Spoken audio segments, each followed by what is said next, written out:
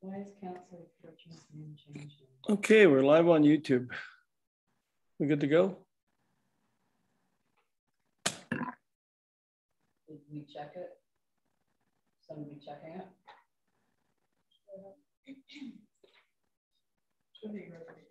No, I changed Barb Richard's name now.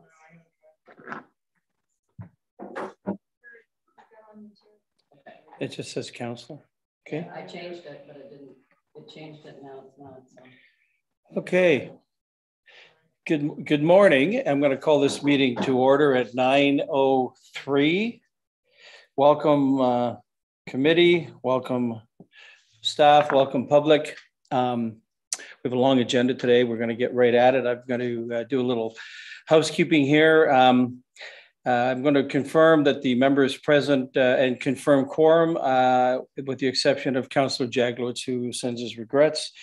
I will confirm there's only one member present, as I indicated. We'll confirm that the CAO, the clerk, and the members of the senior management team and staff are present with us here today. We'll advise that public input on the agenda was invited at the following email address: TML public comment at muskokalakes.ca. There was none received. This public notice must be read at each meeting. Today's meeting is being live streamed and recorded on the Township of Muskoka website and YouTube channel. By participating in the open public meeting today, you are consenting to your image, voice, and comments being recorded and posted online. Item 2, I would like to acknowledge that there is a supplementary agenda today. It was issued yesterday afternoon, and it is on the public record on the agenda to add public comments from Mr. Dirk Durstein, Seven Sisters Island Association, re item 4B, Beaumaris Road Parking. I would ask now if there are any committee members with disclosures of pecuniary interest. Anyone regarding today? No, good, seeing none. We'll move on. I will read that the motions today have been pre-populated with random movers and seconders to expedite this meeting. Members shall physically raise their hand until the chair has confirmed that vote. If the vote is unclear, a verbal vote shall be recorded by the clerk. This is not considered a recorded vote. Okay. So I guess item 4A, we're going to move right to that piece, which is invited delegations, which are 5-minute delegations on the Marina Road Parking issue at Walker's Point in Ward A, Township of Muskoka Lake. So in this particular order, as it's indicated on your agenda, I'm going to first of all invite Lloyd Switzer, Mr. Switzer, to come forward and address the committee, General Finance Committee. Thank you. Do we see him there? There he is. I trust you can see me. Good morning, everyone. My name is Lloyd Switzer, and I've owned a property in the township for the last 18 years. Sorry, Lloyd, we can hear you, but we can't see you. So that, just so you know. I made an error, and he should be visible.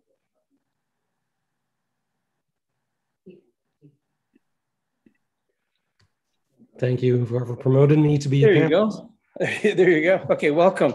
You have the floor, sir, for 5 minutes. Thank you. My name is Lloyd Switzer, and I've owned a property in the township for the last 18 years and have paid significant property taxes for marginal and diminishing services.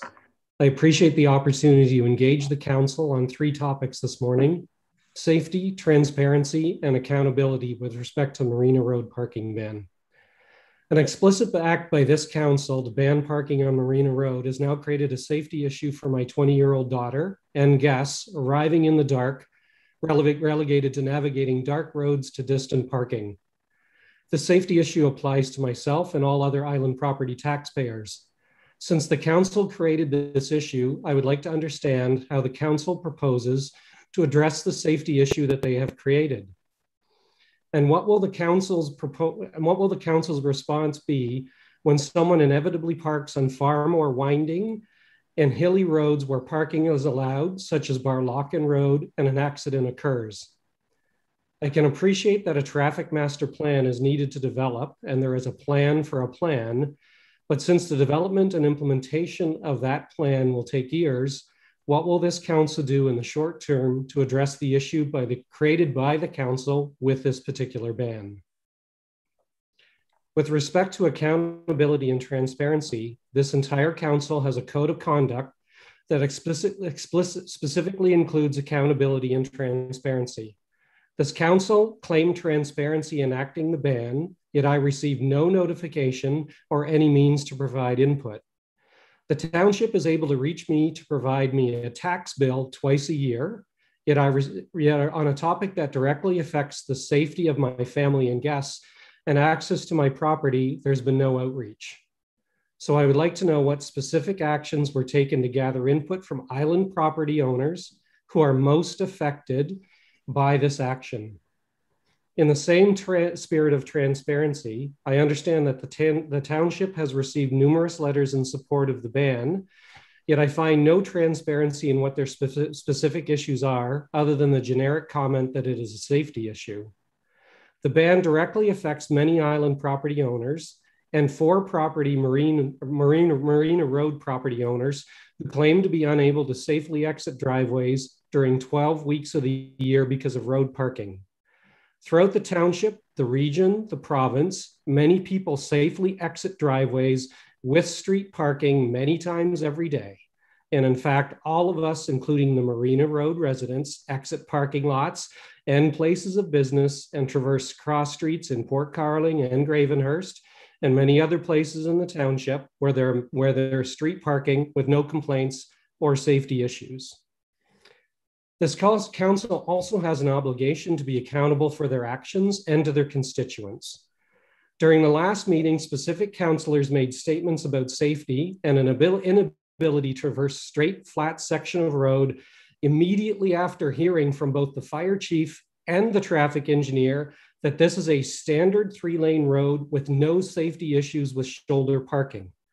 To claim that vehicles cannot pass without mirrors touching or that trucks need to reverse when passing on a standard 3-lane road would imply that all 3-lane roads in the township are impossible to navigate. And that is clearly not the case. What is the action from this council to hold each other accountable for making anecdotal claims in direct conflict to the traffic engineer and the fire chief? And how has this council been accountable to a significant block of island property owners when there has been no engagement with those property owners? How did this council specifically consider the implications and perspectives of all constituents affected? And with respect to the traffic master plan, in what ways will all property owners be engaged in the process to provide input and have their needs reflected in the plan to ensure accountability and transparency in the process?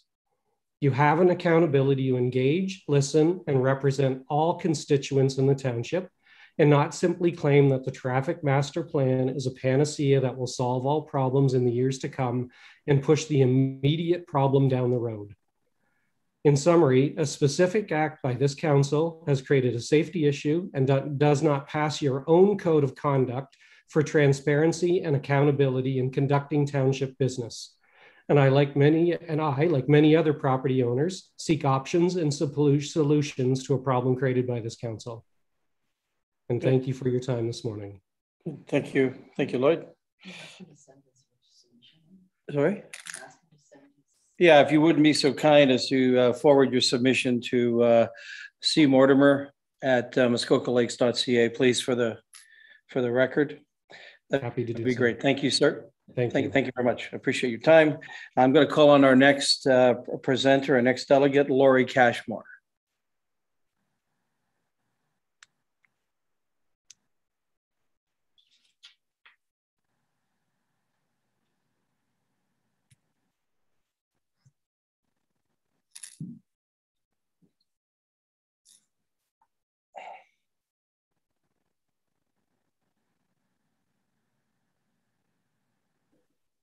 There she is. Good morning.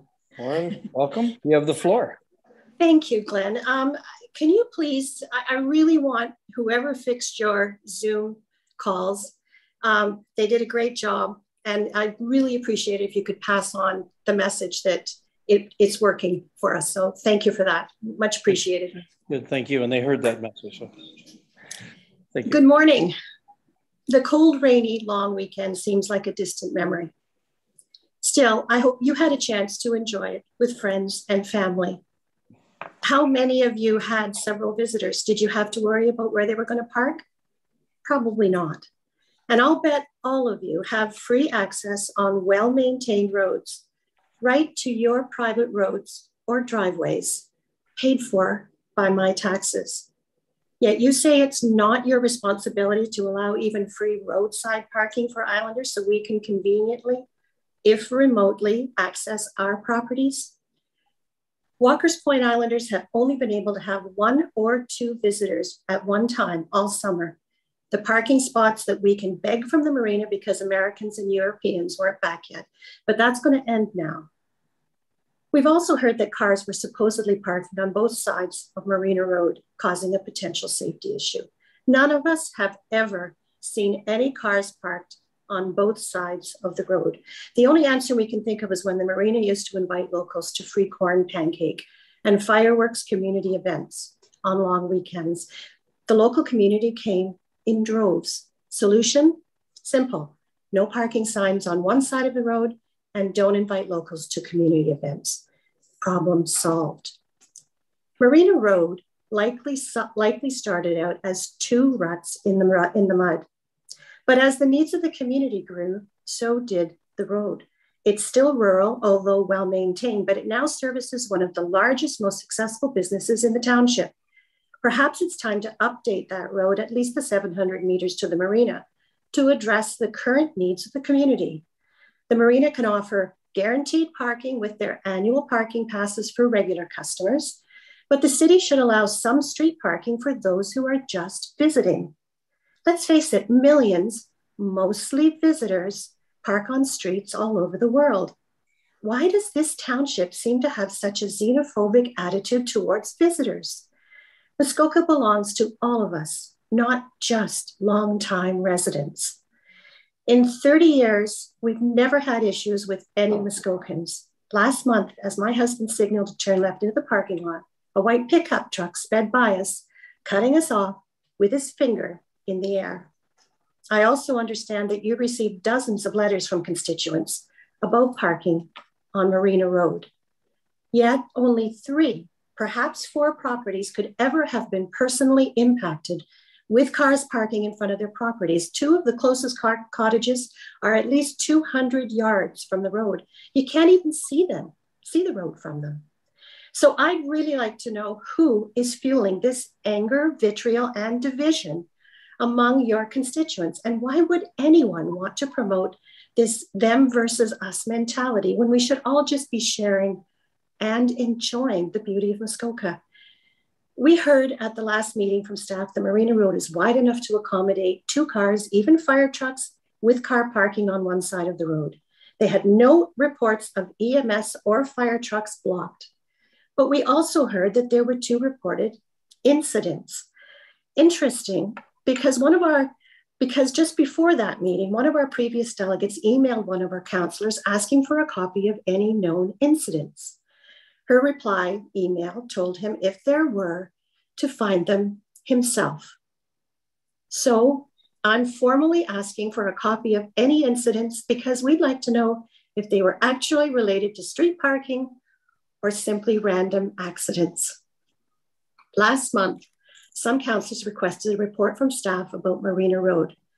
To honor that request, I understand that the CAO's office has been proactively working on providing that requested report due to the specific, timely, and unique Marina Road situation. Can we know when that report will be finished and available? Because we'd like a copy of it when it is.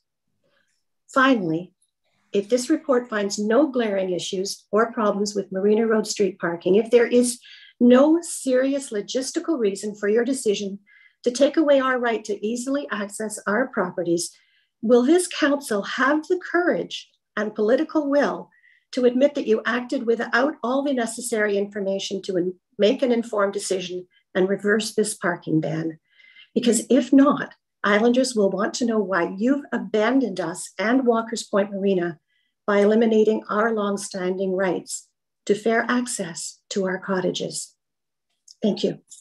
I have submitted a copy to Cheryl. Good, thank you. With my questions. Thank you for your comments and your questions and your update. Again, item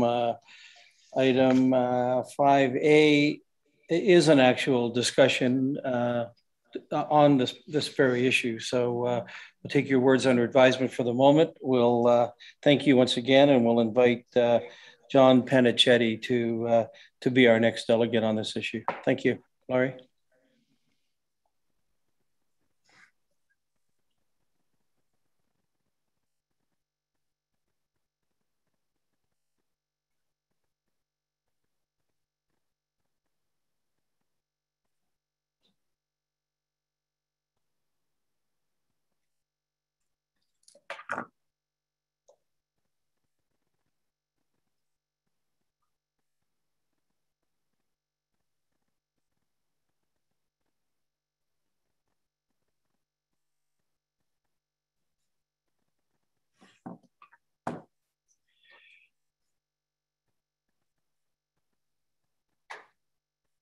You there, John?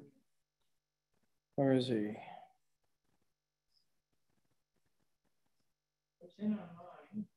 Mr. Pennachetti, are you with us? He's gone from the screen.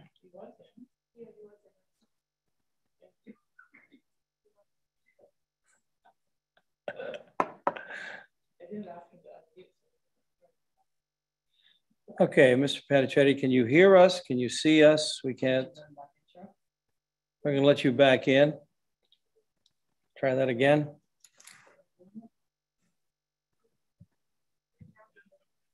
Oh.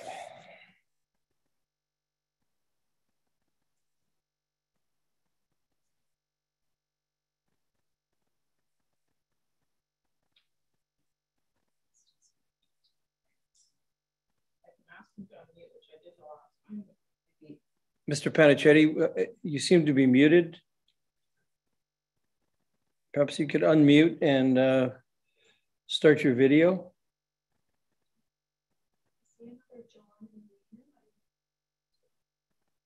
Mother John? No? Okay, should we move on and we'll come back? Okay. Okay, Mr. Pennachetti, we're having some difficulty connecting with you, sir. So we're going to move on to Peter Shirk. If Peter Shirk is there, we'll come back to you, Mr. Pennachetti. We'll keep you in the waiting room if we can make that connection. Mr. Shirk, would you be available? Can you?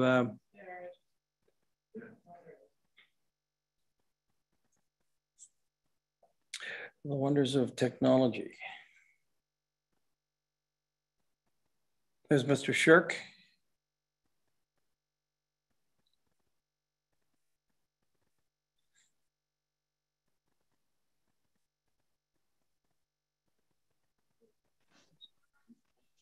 Oh, there we go. There's Mr. Shirk. You got me now? Good morning. Great, okay. You go right ahead. Good morning. You have 5 minutes. Welcome. Great, okay. Listen, yeah, thank you so much for letting me come back, and I appreciate, as Laurie said, the enhanced format, because I got to watch everybody else. That was very nice too. So just a couple of comments. First of all, I want to sort of recap the last meeting as I understood it, and see if there's agreement on that. We had a good discussion, I thought, last time on this issue. The outcome of that, to me, was we had a majority agreement that in fact council had acted probably in a rushed manner on this issue, and wanted to look at it in more detail. And I appreciate that we had that majority. Unfortunately, there was a procedural issue that because the matter was brought up so quickly, there was a requirement for a 2/3 majority. Somewhat ironically, requiring advance notice to others who may have opposed it, which I think is ironic because again, none of us that were adversely impacted from the first decision enjoyed that advance notice. But be that as it may, again, I was gratified that we had a majority in support. And I think we had that because of a couple of important testimonies. We had the fire chief indicate that, there are indeed no safety issues. We had staff indicate the same thing. We had a discussion about potential insurance liability, and we're sure that wasn't an issue either. So really, I thought advanced the ball pretty well on at the last meeting, but it would be nice to take it to the next level and in fact do what we'd hoped, which was to have council really suspend the parking until a better solution, which will require some work. We understand that, and we're all, I think, willing to help with that work. And until that work is done, and a better solution be deployed that sort of meets the needs and the requirements of others. I did have another point to make that wasn't raised last time. And I know one of the councillors, I also learned at that meeting, I guess was formerly a marina owner herself.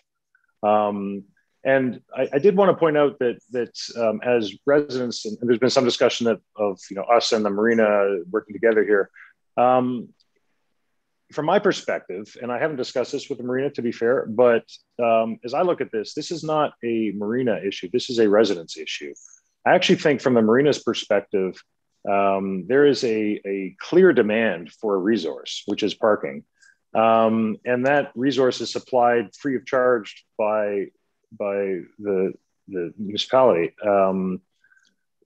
Removing that supply for that obvious demand is actually economically beneficial to the marina. So I think the marina actually benefits from this, which I think is important to understand.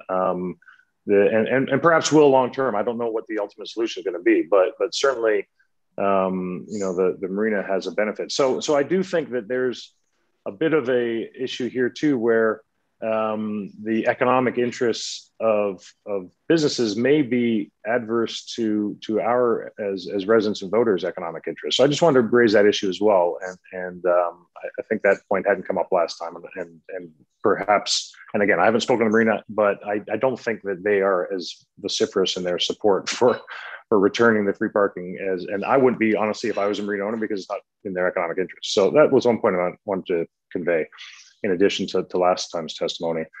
And then finally, while we were talking about issues, and I understand that the council responded to concerns raised by residents. It wasn't the council wanted to deny us free parking. It just happened to be that way and hadn't thought through. And this may sound a little silly, but actually, the more I think about it, it's actually pretty legitimate request, separate from this, that I have. As islanders, we go through all these trials and tribulations to enjoy an added measure of privacy and remoteness. One thing that I have encountered being an island resident, we like to hang out on our dock like other people do. We like to enjoy our privacy. We also swim, for particularly under COVID, when there was lack of opportunity for recreation, swim around the island. The risk of motorboat traffic. I have stood on my dock while a gentleman is in his fishing boat fishing 15 feet off my dock. Doesn't happen a lot, but it happens. Not infrequently. Also, when I'm swimming around, I will get boat traffic whizzing by, jet skis, boats, which is pretty nerve-wracking. I've not been hit, although certainly we've had tragic incidents on the lakes before. So my request of council, would you consider, for the benefit of all island residents, that we have perhaps a 50 to 75 meter zone around which boat traffic, uninvited boat traffic is prohibited from accessing? I know that's an unusual request, but in the light of other council actions and this parking that has been taken on behalf of residents, I actually don't think it's that different. So would you consider this request? And if not, why not? And perhaps we can discuss this further. That's all I've got to say. Thank you. Okay, thank you. Thank you very much, sir. And again, we'll take this in the aggregate as we continue on in the delegation. So thank you for your comments, duly noted. And I would ask if you would please forward those comments to C. Mortimer at muskokalakes.ca. If you haven't already done so, Mr. Shirk, please. Thank you. I guess I would go back then to John Pennachetti, who seems to have shown up on the screen. Do we have him now? We're going to be admitting Mr. Pennachetti.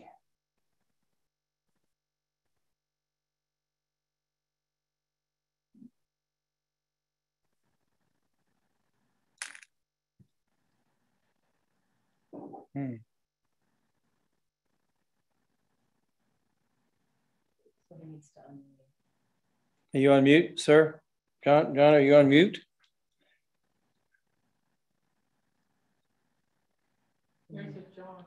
No, that's John. Could you start your audio or your video?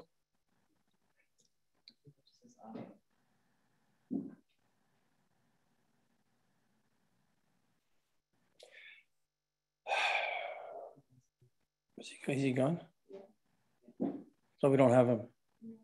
Okay, so in the interest of moving this thing forward, I will, again, we'll keep John in our hip pocket, and if we can find a way to communicate with us, we certainly would welcome that.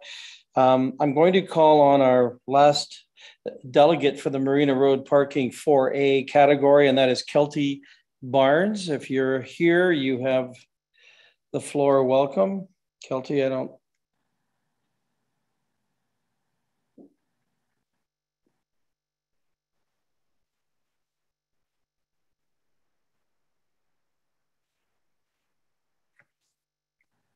Hi, thank you. Thank you, everybody. Good. Hey, Yeah, figured it out. Yay. Thank you, Glenn. Unfortunately, the situation isn't one I recognize it has been easy on anyone, Islanders or mainlanders. And I guess my husband and I, we've been living on Marina Road now for 14 years. And we definitely feel there needs to be support on both sides to find a better solution. And I was hoping that we had rectified this situation for the summer, and we're going to be waiting on the report to come out and see what the suggestions would be. I guess being that we are on the mainland side and we are very near the marina, we are in favor of keeping the signs, because we currently feel, and I know that a lot of our neighbors feel the same way, is that it's much, much safer for everyone who's accessing the road, not just people driving on the road, people biking, walking, running, the camp students that are walking with young counselors to get our ice cream on the road. Being that it is the through road on the point, definitely makes it more of a sticky situation. I know that we heard last month that it is safe for and is wide enough for emergency vehicles to pass by. But even the other day, 2 large trucks were passing without any vehicles parked on the side of the road, and it still remained very, very tight on the road. So at this point, we just find that the road is more accessible to people who are using it for exercise as well, because when you have people that are trying to walk and bike and be on the road, not just in a vehicle, if there's so many cars parked on the shoulder, then people are now in the middle of the road walking their dogs or walking with their children or with their stroller. So I know that it's very unfortunate and it's become an issue that has created such a dilemma, but we were very, very pleased this year to see that the marina had put in the parking area on the corner of the road when you come onto Marina Road. But I guess there's issue that is not large enough. I think we do need a better solution, but unfortunately, I don't think removing those signs is going to help. The reason we asked for them and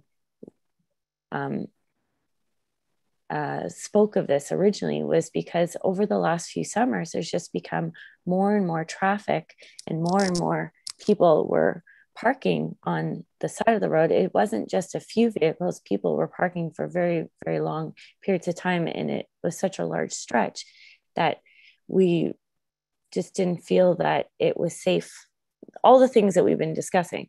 So I'm wondering, is there going to be a report? Can we find a better solution? But at this point, we really do, I think, speaking for one of, I guess, the only people today speaking from Marina Road, is that we do appreciate the safety that it's providing us right now with walking and using our road. Being that it is a through road, it has different issues on it than other roads. So my husband and I are very appreciative of the signs at the moment, but I guess we recognize that it's an issue for the islanders, and we're hoping for a better solution in the future. So thank you very much for your time, and look forward to hearing how we can all rectify together.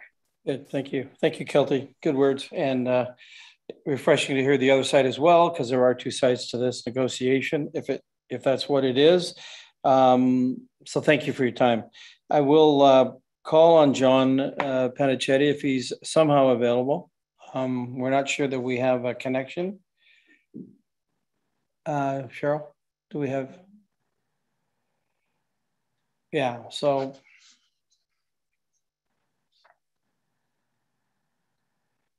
We don't.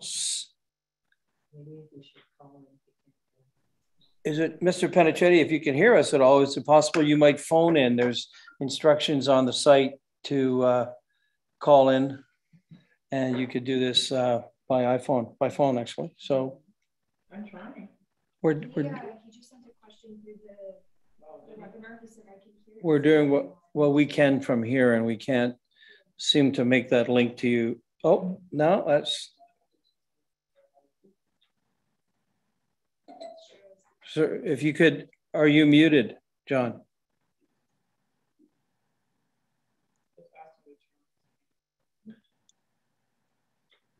Hello. Oh, there he is. There he is. Okay, we got you. Thank you. Okay, we have contact. Good stuff. Thank you. I apologize. Okay, well, you have 5 minutes. We welcome your delegation on the Marina Road parking issue, and you have the dance floor. Go ahead. Just bear with me for 10 seconds, please. Just want to get to peace and quiet. I needed some assistance from people that are a lot more tech savvy than I am. I apologize. Anyway, good morning, committee members and all staff attending. Just over 22 years ago, my wife and I, having holidayed in the Muskoka region for about a decade, purchased our lot and built our home on Stonewall Island, minutes from Walker's Point Marina. Since then, we have met and worked with in excess of 200, I'm sure, or more local people have helped build and maintain our dream home. Those people live from Aurelia to Perry Sound. The majority of the residents are in the local township. All of these people live, work, and play in the region. Their children attend local schools. They commute on well-paved, well-maintained local roads, and their families have access to excellent recreational facilities. How are these services paid for? Tax dollars, as we all know. You as members, committee members, represent all taxpayers. I know this is getting a little redundant, but we like to,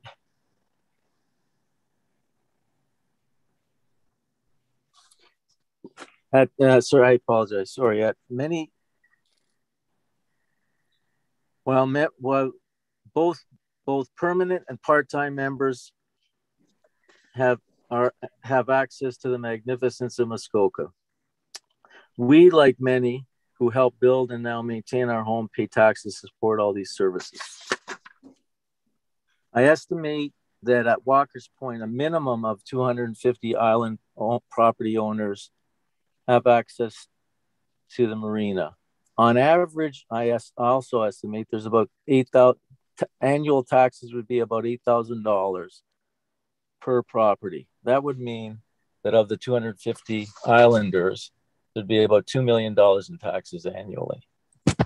Let's look at the municipal services for the 250 families. Roads to access the marina, local shops and supplies to maintain our homes, and only recently an allocation of 2.5 hours for Sunday garbage collection, which, by the way, we gratefully are happy to finally receive. I assume that rarely, if ever, the local schools or recreational facilities are used by islanders. So of the $2 million in taxes, we receive basically garbage collection and road accesses. Now, be clear. I, like all of us, recognize that a disproportionate allocation of services and benefits is our choice. However, we expect one privilege for all of the taxes that we pay, and that is respect.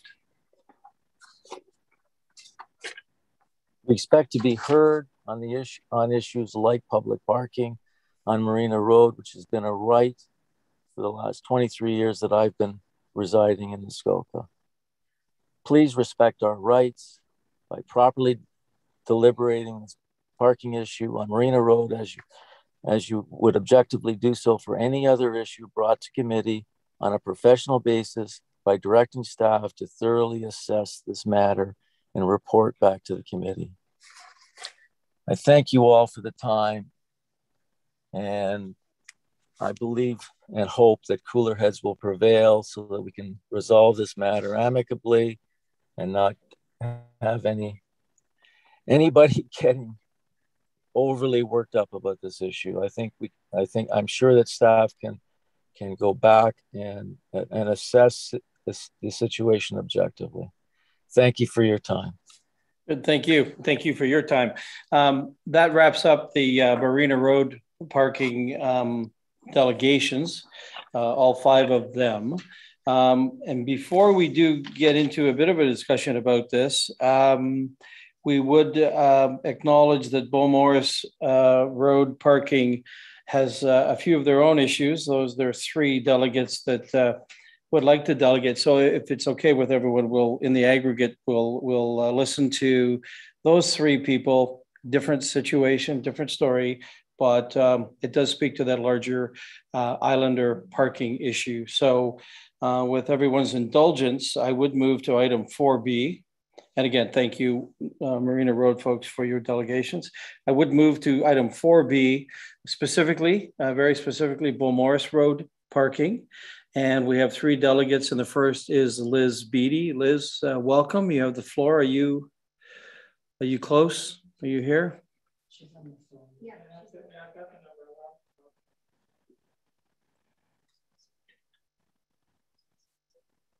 Want to do Dirk? Hi. Oh, sorry, there's 4, exactly. Hi, good morning. I've called in because the internet is no better in Caledon than it is in Muskoka. Well, there's that about it. Go ahead, Liz. Welcome. Thank you. Good morning, Mayor Harding, councillors. My name is Liz Beatty.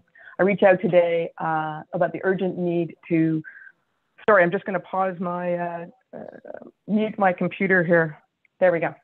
I reach out today about the urgent need to pause the newly enforced 2-hour parking on Beaumaris Road and bag parking signs until a full collaborative review of said parking. I ask that a motion on the matter be put forth and voted on today. I'm a 4th-generation islander on Fairhaven. Beatties have been pushing off from Beaumaris Wharf every year since 1886. I speak to as a sustainable travel and cultural journalist for National Geographic, Canadian Geographic, on SiriusXM, and my award-winning podcast. I also lead a municipal strategy to manage overwhelming recreational growth in my home region of Caledon. So all this background is to say, I understand how complex your job is here, but I know too how other stunning parts of the world are getting it right. Spoiler alert, working with and prioritizing locals and threshold parking management are paramount. That's why I've chatted with several councils here on Beaumaris. I so appreciate their commitment and generosity of time. So what's confusing is each said, Islanders think we don't care about them. Nothing could be further from the truth. And you know what? I absolutely believe them. So why the disconnect? Here's my take from many generations. As a kid in Muskoka, boat slips parking, not an issue. With tons of space, very little municipal oversight. In recent decades, development pushes in, but as always, with sort of a nudge and a wink, there's this unspoken agreement between Islanders and the township. You don't ask for a lot, we kind of leave you alone. Even a staff member divulged to me that the number of parking tickets issued until now didn't justify the $1,000 app for online payment. So this unspoken understanding alone is why no one petitioned to remove the antiquated tour parking signs, a vestige of when the church was more of a going concern in Beaumaris. And I'd like to stipulate two-hour parking in reality is no parking for Islander use. Anyway, Beaumont Islanders have built lives and invested in island properties based on this 100-year parking precedent and this unspoken understanding. Now we find ourselves in this crush of 21st century growth, accelerated by a pandemic. Bylaw enforcement expanded recently to tackle egregious development issues completely unrelated to Beaumaris. New Beaumaris enforcement is just collateral damage of a planning process that hasn't really included us. Hence, well-intended, seemingly logical decisions that sometimes have harsh, upsetting impact on Islanders like us. But not for Beaumaris. Without street parking, there is no longer sufficient threshold parking for rate-paying Beaumaris Islanders. And by the way, no room at other marinas. The community center as overflow isn't viable as the only non-private option. There's safety issues for mobility challenges for those with small children, impossible logistics for contractors, guests, and on. Most dramatic, decreased property values. My son painted a $2.3 million Tottenham Island golf cart access property to go on the market end of June. A deal was struck within a week or so. Then the parking issue happened. The deal was lost. That and another beautiful lot nearby remain unsold during the hottest real estate market in Muskoka history, all because of antiquated parking signs. And for what? Even our fire chief confirmed that on the public record that the road with cars parked met their minimum requirement to pass through. Of course, let's strive to improve safety, parking management options, but there is no reasonable justification not to pause this enforcement while we study possible upgrades. So that's the short term, but let's talk long term. Again, threshold parking. Beaumaris isn't a tourist destination so much, it's an Islander portal. That's what parking threshold normally reflects. Effectively removing street parking not only creates a parking shortfall for Islanders, it leaves only private options, which means subject to the vagaries of possible sale and change of use. For example, it's not unlikely the yacht club would want to buy Margot Murray's parking lot if that were possible. And I understand why. Their mandate is to watch out for their membership. But I would expect your job on council is to watch out for all of us. We need to protect non-private parking access to Beaumaris Wharf. Again, the axiom of threshold parking taking care of all locals. The Beaumaris combination of private and street parking effectively safely meets Islander access needs and has for a very, very long time. If we don't protect this non-private parking option, this municipal wharf may at some point, by default, just serve the yacht club. And what are we saying by passively allowing this? You need a club membership to pay or pay a couple of million for a private landing. That's the price of admission to this lake. If that's the message you're saying to me, my little 120-year-old weirdo octagonal cottage and my 135 years of history, you have no place on this lake. I don't believe this council wants this. And I believe there's room for all of us in Muskoka. Today, we can take a step toward a new chapter of collaboration, breaking out of this negative cycle of communication. Show us that you're listening to Islanders, embracing common sense, acknowledge your point and how we ended up here. Support access for those of us who carry the keys to Lake Heritage. Take this opportunity to study how this threshold parking at Beaumaris works by allowing it to carry on under review. How can we make it better? I asked for a vote today on the specific situation at Beaumaris alone, and our Islander friends at Walker's Point realize this and are cheering us on, I think.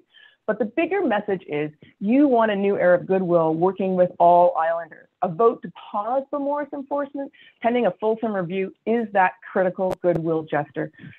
I thank you, Mayor Harding, councillors, for your time this morning and look forward to working with you in the weeks and months to come. Good, thank you, Liz. Well said. I knew it would be. I'm going to ask Carolyn Wales now to come on as our next delegate. Carolyn from Fairhaven Island.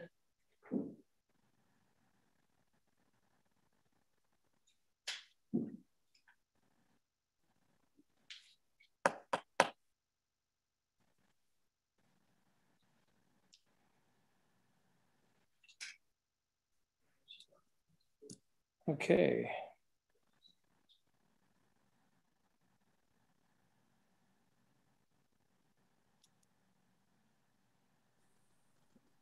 There we go. Hey, there you are. Welcome. Welcome. Good morning. Good morning. Again, thank you, General and Finance Committee. I did delegate on July 14th and just chose to do so again, just to guarantee the parking on issue on Beaumaris Road gets the consideration it deserves.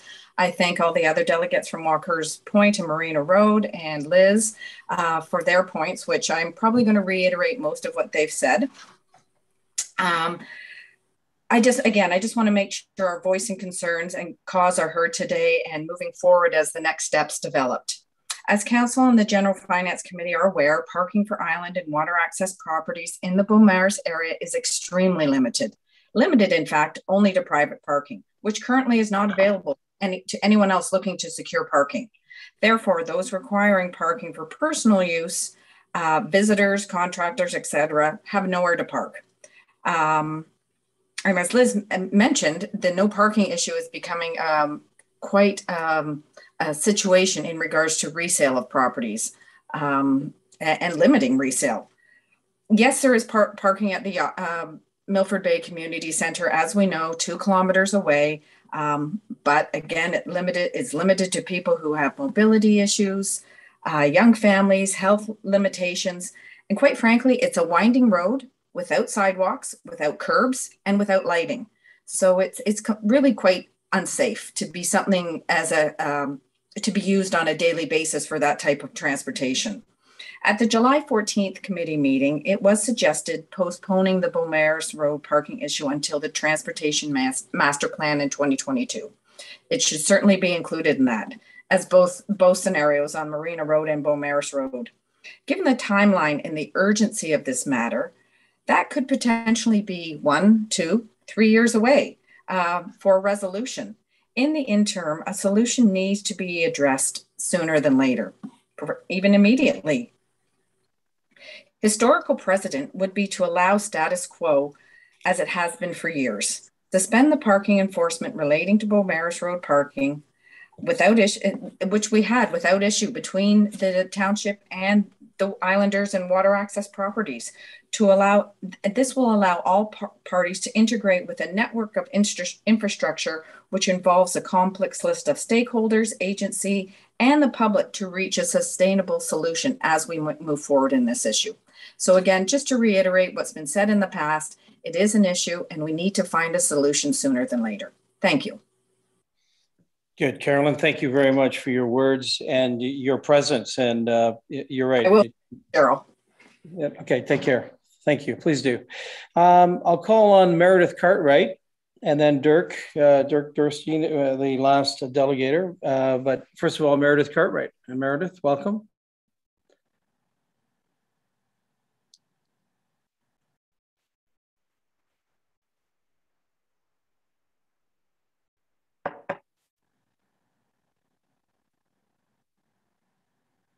So Carolyn is still on the screen. Yeah, I focus on getting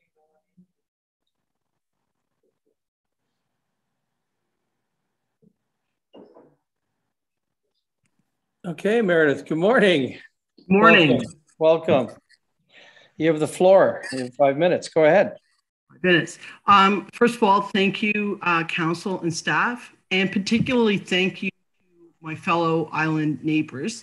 I'm actually kind of in the middle of you all, with Peter and Laurie and Lloyd behind me, and Liz and Carolyn in front of me. I have a heart condition, and I am a woman property owner. And I would like to talk to you today about, well, it's an election year. And as you know, some of you, I am one of the people that shows up every so often to say that I think municipal councillors leading a multi-billion-dollar watershed, which supports the residential tax base of Gravenhurst and Bracebridge, that you all should be paid a lot more money to listen to us, because you should be listening. And you didn't at Walker's Point. What was most frustrating to me about Walker's Point is the signs went up without consultation, and Lloyd was exactly right. You do have our names and addresses when you come to collect a tax bill. And the signs went up. At the same time, the township put in a trail, which it is advertising on its website, and with the idea that you go to Clear Lake Brewing after for a beer. And so on one hand, Islanders were like dramatically affected, and yet the township, under the guise of economic development, is asking day trippers to go in on rural roads when we know that already there's issues around parking and access for day trippers. We know that from Hardy Lake. Let me be clear. Muskoka is a luxury property market. And what Carolyn and Laurie Liz had to say is true. One of the big issues, and Peter also talked about economic interests. We need you to align your interests with our well-being and not pretend that when you make abrupt changes, such as a bylaw, it doesn't have an effect. That, however, can be distinguished from enforcing a long-standing rule. Those are two different things. But in both cases, you're putting the thumb on the scale. And so you need, if you're going to do that, to be transparent and accountable with wide consultation. I mean, one of the economic interests we haven't thought about is what's the rise of land value over at Walker's Point right now with those signs up. We need you to really think about us. When you pull on one part of the rope over at Walker's Point, Beaumaris is affected. And so the one thing that I would like to say, first of all, I don't think the signs, I think the parking enforcement at Beaumaris, I think that there are safety issues. That's just my personal opinion. My other personal opinion is Beaumaris should not be in the business of selling ice cream to day boaters, because there is already too much activity, and there's a host of problems, traffic and safety issues. What we do know about Beaumaris is that the Beaumaris Land Company has just purchased a new lot. We do know that Walker's Point plans to put in more parking. So my suggestion is that this council takes seriously the issue of making sure that Islanders have accessible parking and docking, and use our tax dollars and your ability to plan and give approvals. And at the same time, you monitor closely what it is that you're asking for from the City of Toronto and the GTA. The population is growing. Everybody needs recreational space. And that issue should be addressed at the province in terms of access to other lakes and like keeping people, like giving them access. But what's happening right now is we're asking day boaters to come through Gravenhurst. Bracebridge residents are looking for day boating like access, and Lake Muskoka is like having a lot of problems, and it's going to have more problems if this council does not start to stand up for its ratepayers. And it is not too much to ask. Laurie and Liz and Carolyn are all saying the same thing. There's 9 weekends a year, and some people have guests. So maybe we can plan for that. But at the very least, this council should start, when it's making planning decisions, to start thinking and start aligning our interests. Because Meredith, so sorry, of all people, to ask you to wrap this up if you could, please. Oh, sure. Not a problem.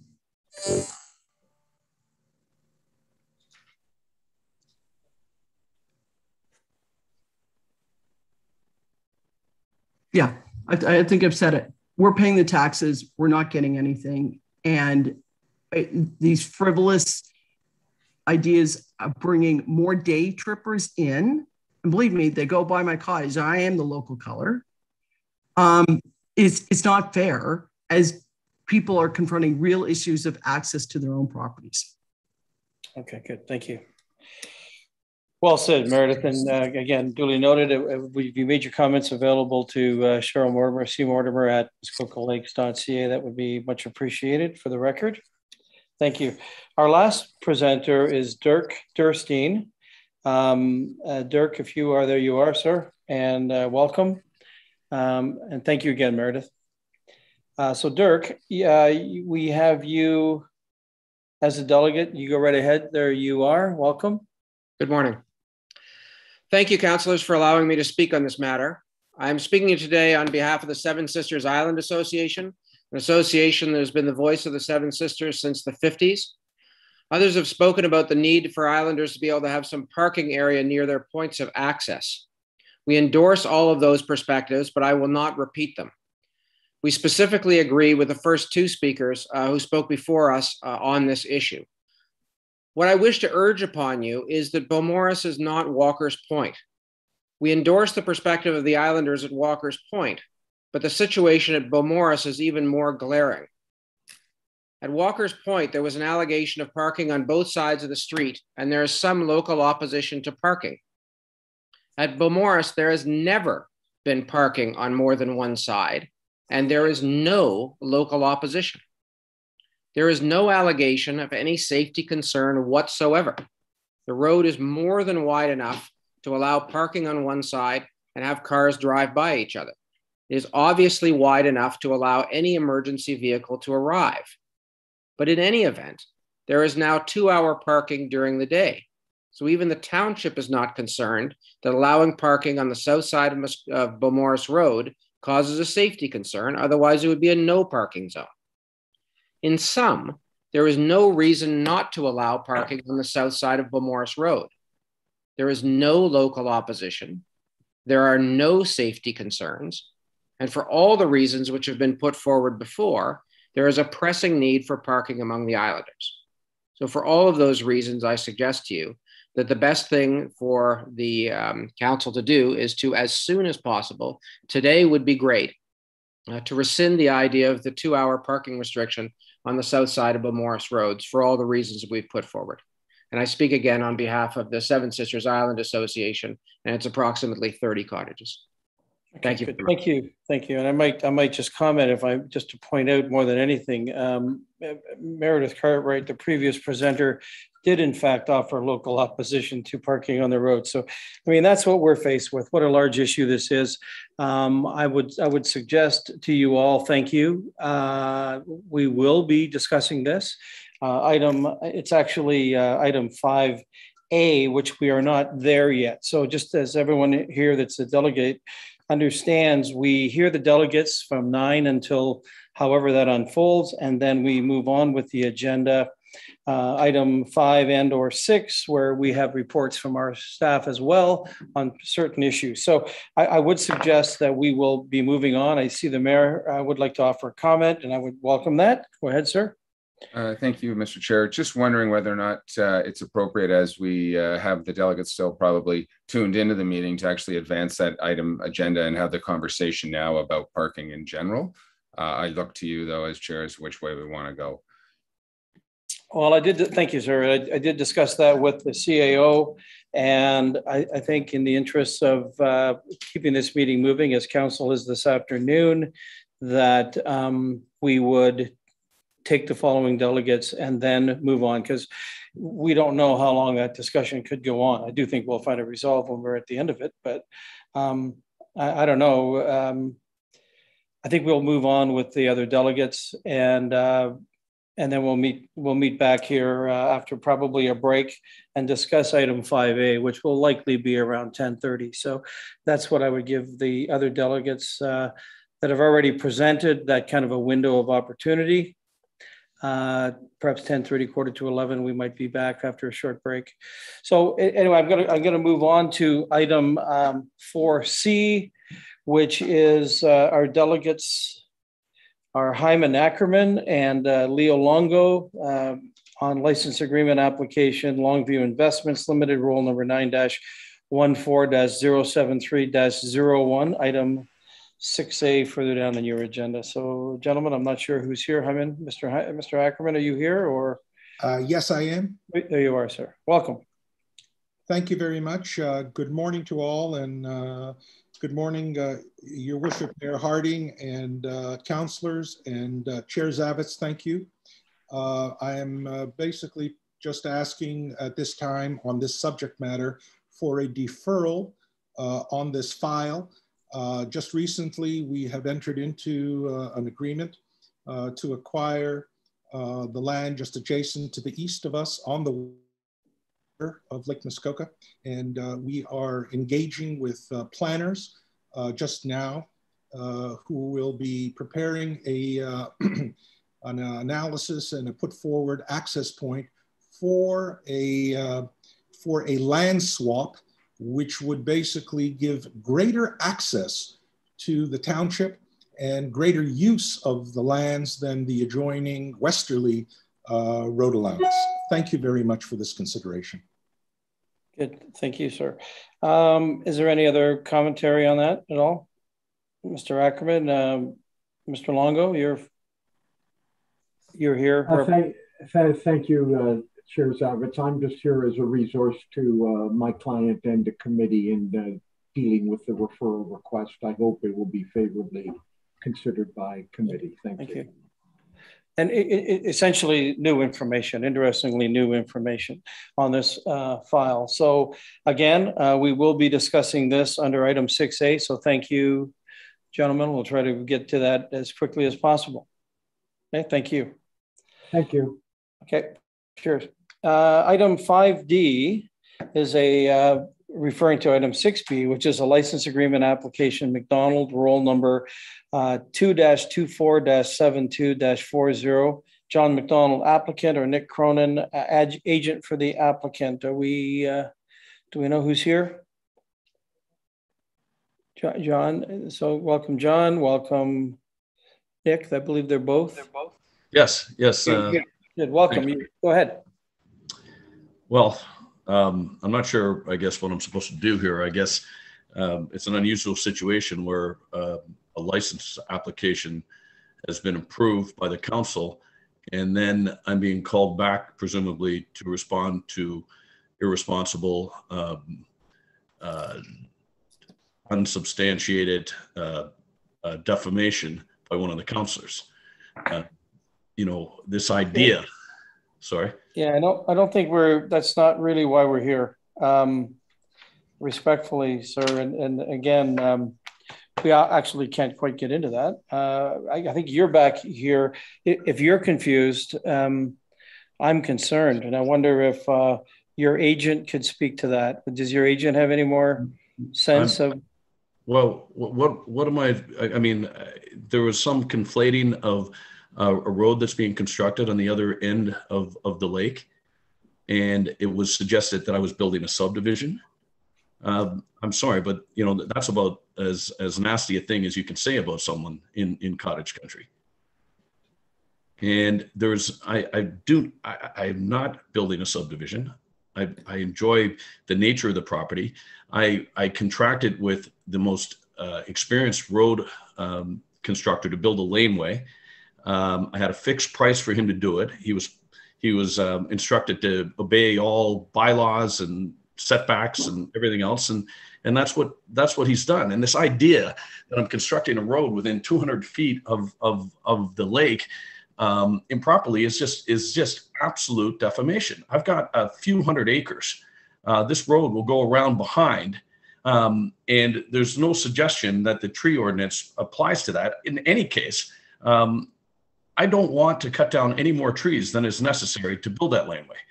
But leaving all that aside, it has absolutely nothing to do with the bridge application, which accesses a completely, it's probably a kilometer away. So the idea that was put forward that they are accessing the same property, a laneway to one side of the lake and the bridge to Rosso, which was addressed to my holding on Rosso, is just absolutely incorrect. And it's I don't understand how such statements can be made. It's irresponsible. Good. Okay. Well, thank you. Thank you for your words, and certainly that will bear out in item 6B when we discuss this further with the committee. So, with your indulgence, sir, I'll ask you to pause for the moment, unless Nick has any commentary or you'd like to say more. I mean, I would like to say one other thing, actually, and is that, you know, and I want to be clear on the record on this. It was presented that the bridge situation was remedying an existing very dangerous situation.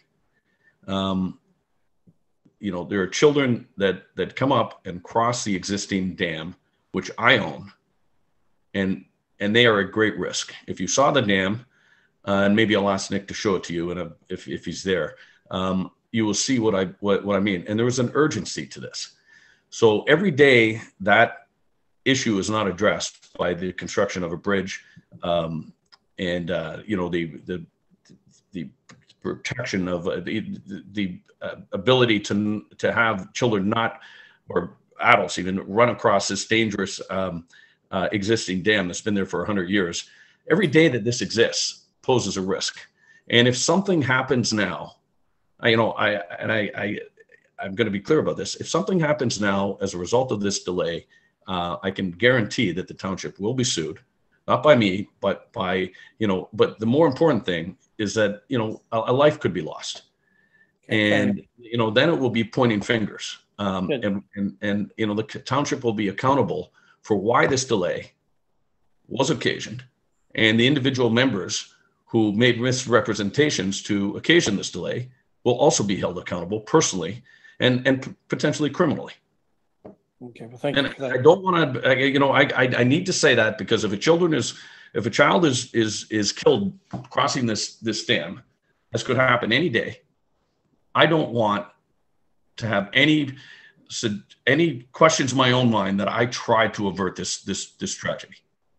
Okay, good. Thank you.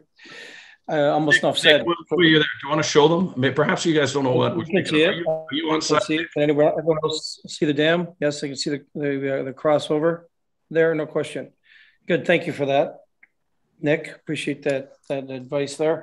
Okay, so Mr. McDonald, we'll ask you to stick around. There will be item 6B will be your file, and you'll be able to air that. We'll air that out, and we'll come to a resolve on it. So I assure you of that. We'll do everything in our power to take care of this issue. I'm going to, so thank you for that. I'm going to call item 4E. I'm going to call on Amy Snow to present to us food rescue in Muskoka Lakes and expanding Feed It Forward Muskoka Reach program. So welcome, Amy. You are our final presenter today. There you are. You have the floor and our attention. Thank you. Thank you. Thank you so much for the invitation to deliver our projects that have been going on throughout Muskoka, near and dear to my heart. I've been a resident of Muskoka for 16 years and cottaged for 10 years previous with my parents, and fell in love with the area. Professionally worked in dentistry.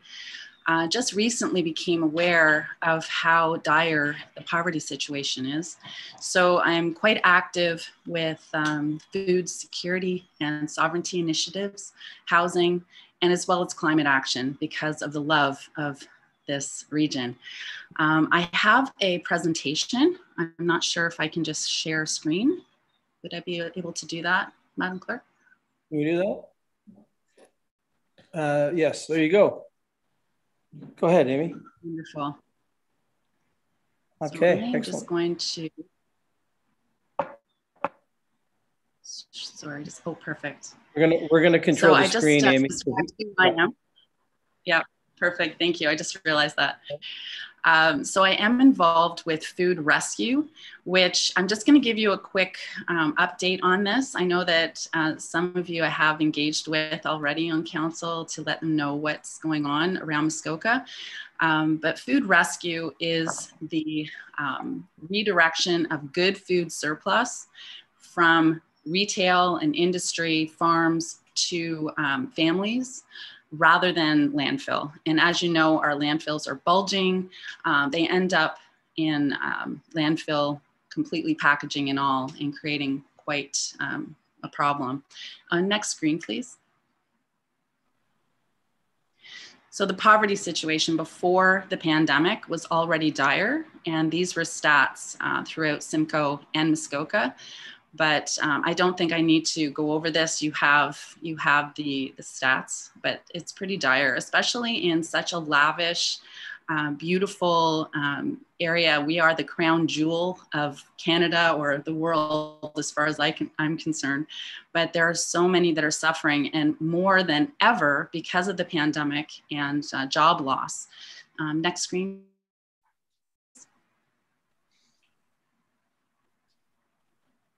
So we know that being seasonal, a lot of jobs, people are relying on benefits, and the stats show that they do not nearly cover the basic needs for housing and food alone, not to mention vehicle expense. And as we know, the logistics in Muskoka are crazy. Just to be able to get to a job, you have to be able to have a car and put gas in it.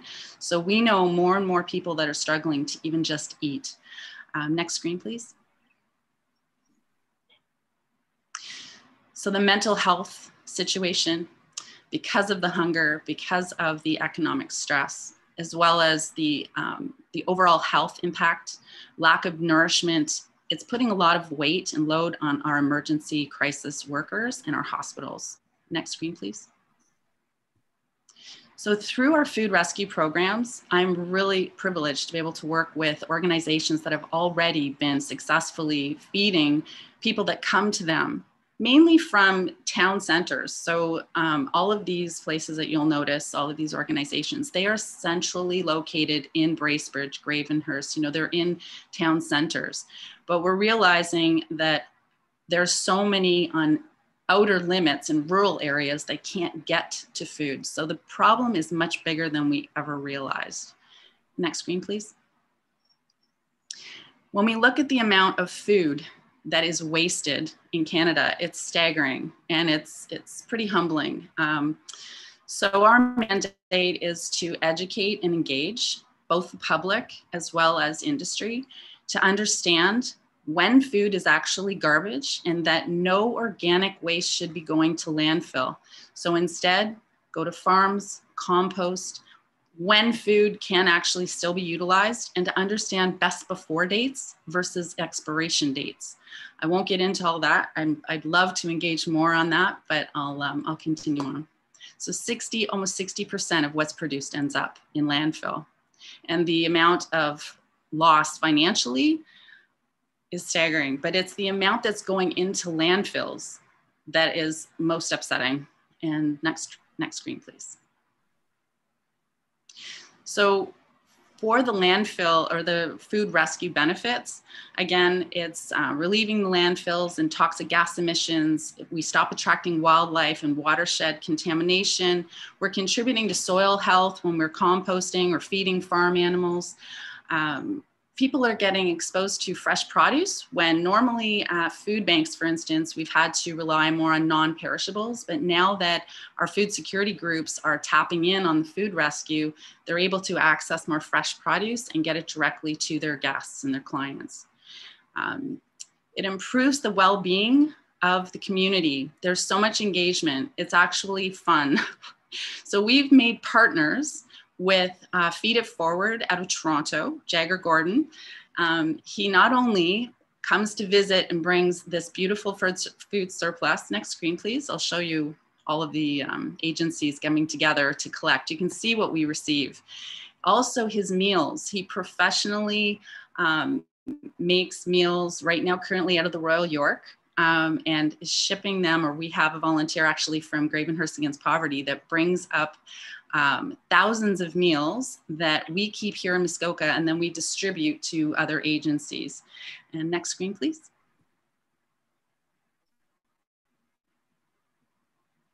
Sorry, next screen. Thank you. So we have the meals. That's fine. We distribute them to the agencies, but again, we are noticing, especially with Gravenhurst Against Poverty's delivery service that started through COVID, that their dinners where people were coming for meals stayed at about 80.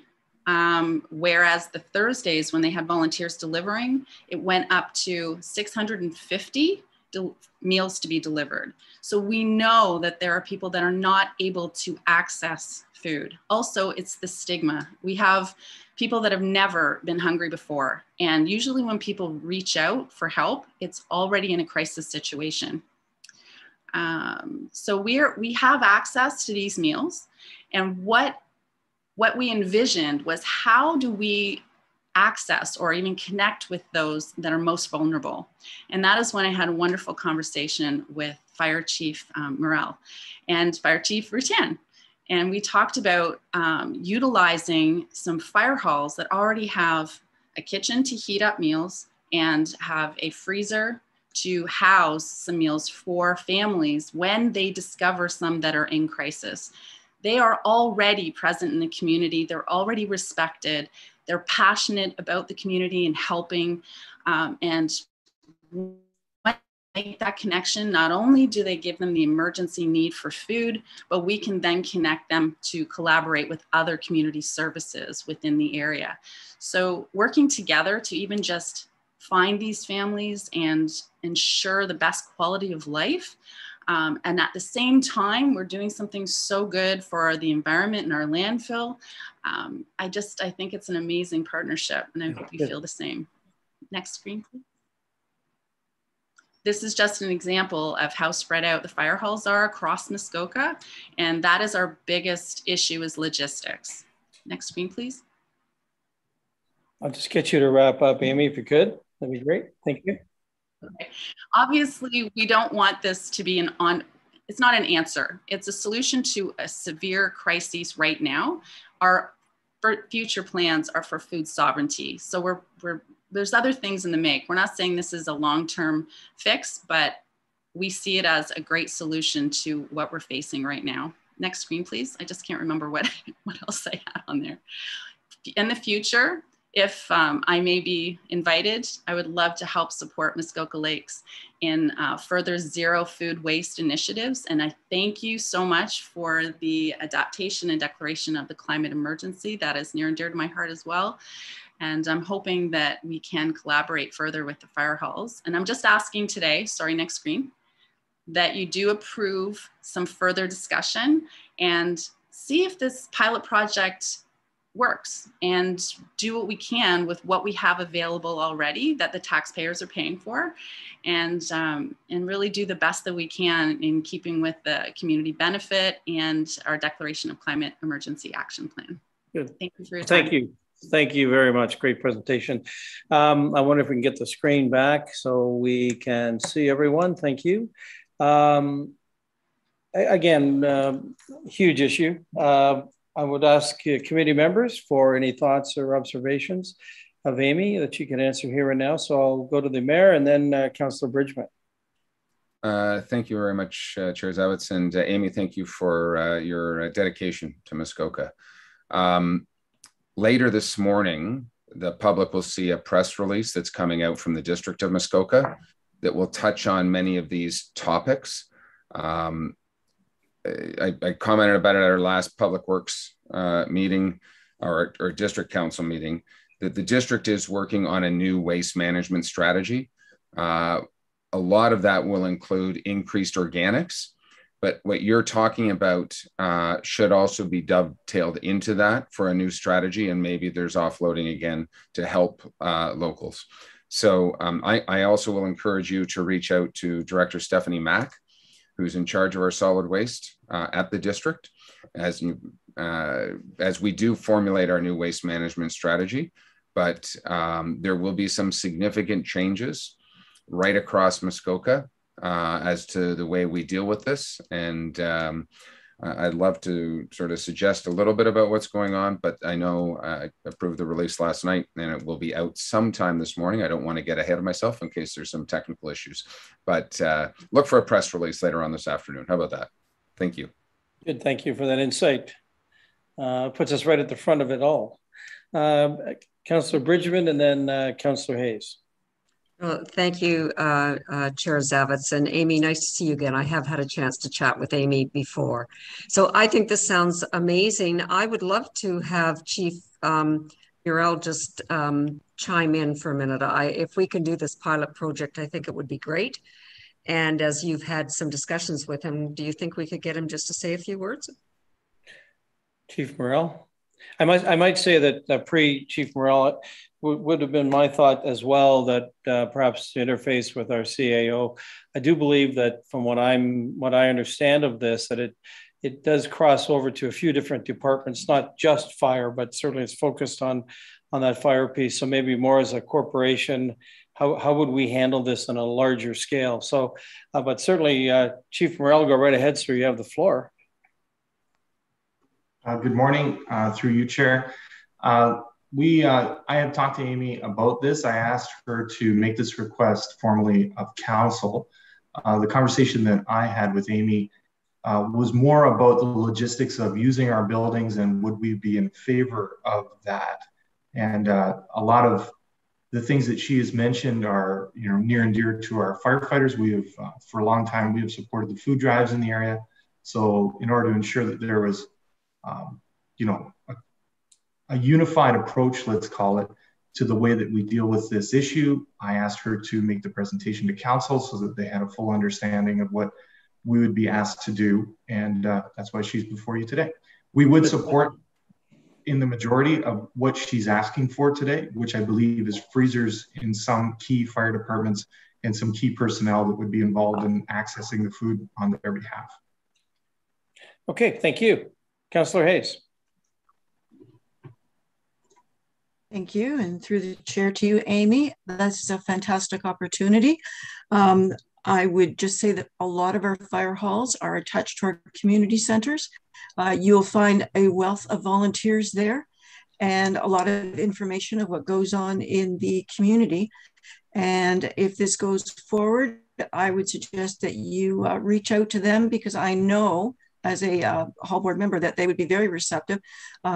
Several have stepped forward in COVID to help out in different ways. And really it surprises me with the amount of volunteers that we have here in Muskoka that are willing to go to that extra step, and just making sure that somebody has a good food on their table it's a basic. And I'm hoping that this will perhaps spur the township to get a food charter going as soon as possible. Okay, thank you, Amy. Good, thank you. Thank you. Councillor Edwards, go ahead.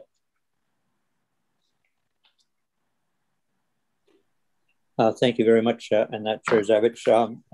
Thank you, Amy, for the excellent presentation. And I'm sure that, and that talking about it, maybe what we could do with some of the other halls is what Milford Bay has done, and that they've put gardens in, community gardens in, and I'm sure there's some spaces that we could free up on some of them if you talk to them about it, and that. So it is working, and every once in a while I get a fireman knocking on the door asking for food, because they do collect for the food banks and that, and the firemen do great work, and all the firefighters should be commended as well. But thank you for all your hard work.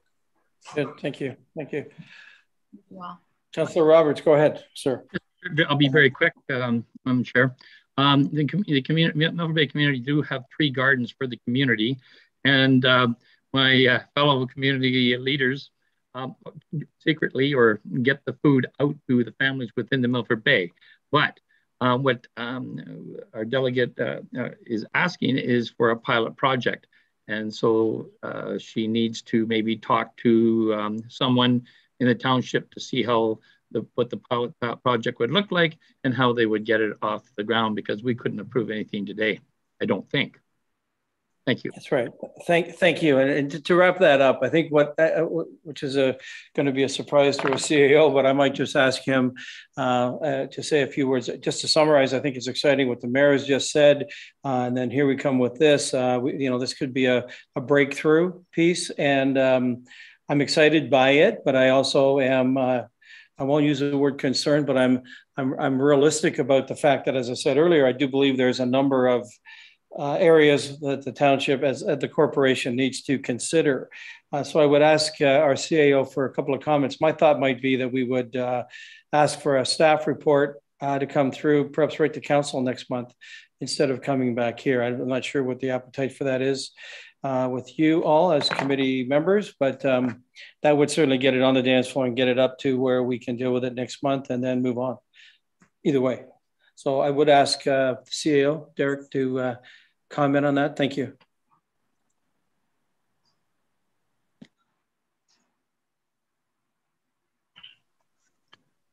Thanks, Mr. Chairman. Good morning, members of the committee and to the delegate.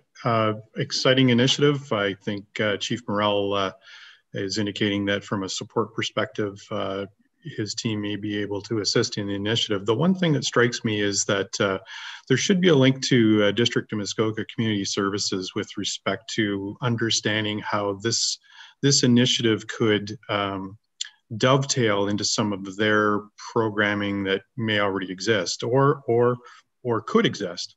And so I think that type of investigation should occur. Once we have a better sense of that, then we can come back and sort of have Chief Morrell indicate through a report how his team fits into that overall piece, if you will. Thank you. Okay, I did see the councilor Nishikawa was going to comment, but then of course the CAO touched on what she was going to say. So that's excellent. Working together. Amy, you have a comment. Go ahead. Thank you so much for your comments and support. And yes, I have had extensive conversations with Stephanie Mack, and I applaud the extended green bin program. She had talked to me about that and some of the other initiatives. The community gardens are expansive. We had rescue plants that we couldn't find room for, and we created our own home garden, and we are giving that away. Bracebridge Out of the Cold has made our kale, put it to good use. I did want to touch on something that's very important. I have been granted $10,000 from the District of Muskoka to continue these food rescue initiatives. So I'm in the process of incorporating as a nonprofit, but also just trying to do a flow through with another nonprofit in our area. And I work with so many of them. And I just, unfortunately, because they've already received the grant, or I need to be my own standalone. So there's a little bit of paperwork going on, but we have the support of the district, and we so appreciate the support of the Muskoka Lakes Council. Thank you so much. Good, thank you. Mayor, go ahead. Thanks. And I was probably about 2 minutes premature in my conversation last time because the district has just issued the press release, which, and this starting point just for council, and I'll bring it up again this afternoon or later on in our district updates. But we are terminating our contract with Waste Connections Canada. We will be sourcing a new contract in the coming months. And a year from now, it's anticipated that we will undergo a new contract with an entirely new waste management strategy to extend the life of our landfills and continue to do a better job for the environment in and around solid waste organics. So that press release just came out, and you will see more and more of that coming, literally. Thank you. Good, thank you. All good news here. Again, so I'm going to go back to the notion. I'm going to look to committee. Is there an appetite for a staff report coming forward for next month on the issue? Directionally, I'm not quite sure where it would go. I'm seeing a lot of no. Okay, the Mayor, go ahead. Just a question. I'm certainly interested in this program. I think that we need to circle back with our CIO, with our fire chief, and fully get a better staff report and timing. It's nice for us, again, as council, to say, bring this to us next month. We do know that all of our staff are running 10 times normal speed right now, and just don't want to set any unrealistic expectations. And I also would like the district as such to be involved and make sure that we do circle back with that. Chair Zavitz, maybe our CIO could comment when's a reasonable expectation to understand further implementation of this or staff report. Good, let's ask him. Thank you. Mr. Chair, further to the mayor's question, it's not clear to me in terms of Ms. Snow's timing. I'm not really aware of the discussions, details of the discussions that she's had with Chief Morrell and what they were looking at. So perhaps either Chief Morrell or Ms. Snow could help us there. Okay, Chief Morrell, I guess this might speak to your comfort zone here with this piece. Go ahead if you have further comment based on the CEO's words. So I was hoping for a little bit more detail in the request as well. So from what I understand from my conversations with Ms. Snow in the past, was that they needed a place to plug in freezers, and they needed us to help manage the food that would go in and out of that freezer in an emergency situation, which is akin to what we already do in the fire service. It's a well-attended building. It's very secure. It can be accessed for this kind of community outreach. I believe that was part of it. The other part of it that Ms. Snow didn't mention, but it is a problem for us in Muskoka in particular, and it dovetails nicely, is that at night, if you can imagine, at 2 in the morning when we fight a fire, we often have to feed our firefighters as they hit that 4-hour working mark. It's often difficult, especially during COVID, to find places where we can get that food. Ms. Snow had mentioned that maybe this was a possible solve for that problem for our own membership as well, because the food will eventually expire, I believe. But I'll leave it to Ms. Snow to explain what else that she might require us to do. Amy, go ahead. Thank you. I wanted to really have more conversation, and I didn't want to take up any more of anyone's, but especially Chief Morrell's valuable time, but to know of the best locations, because I realize that you're widespread. There's a number of fire halls. We may not be able to furnish every one of them with food, so we want to know which ones have the residential greatest need. It was also an opportunity for education that if we did take the program to a level where firefighters actually had food rescue in one of the off inventory trucks, for instance, that we were able to convert into a refrigerated unit, which we could do easily, that would be an opportunity to not only share with the public, but also educate as far as fire safety. And so there were some different branches that I wanted to work on. So I really just wanted to have approval to explore what we could do together as a collaboration.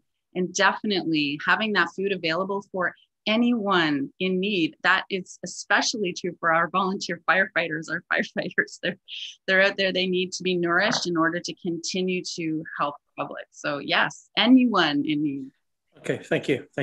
Okay, so to keep this thing moving, keep you moving forward, I would challenge you then or invite you to continue your discussions with the Chief Morrell. And then I believe what we'll do in September is, again, keep this on the front burner, get it to come back, whether it's a report generated from September, right to council, et cetera, whatever. I think you can see that there's a genuine interest, there's a genuine concern, there's a genuine interest in working with you with this cause. And so I would invite you to continue your dialogue and sharing of information with Chief Morrell while some of this waste management stuff kind of dovetails in and comes to fruition. We may have even more information later as a result of other things that the mayor will share with us. So if that works for you, it certainly would work for us.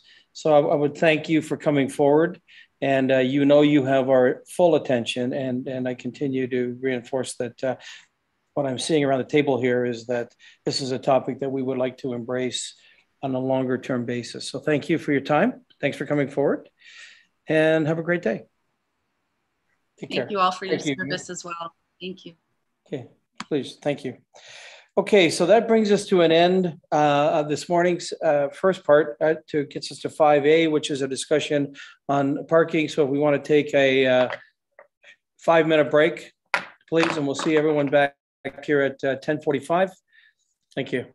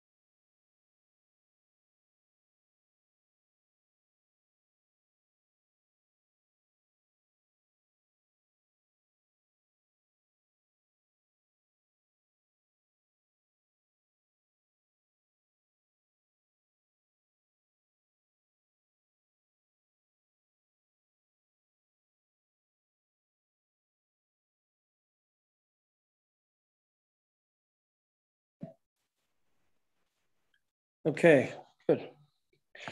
I just heard the words pitter patter, so that's what we're going to do. Chair Zavix.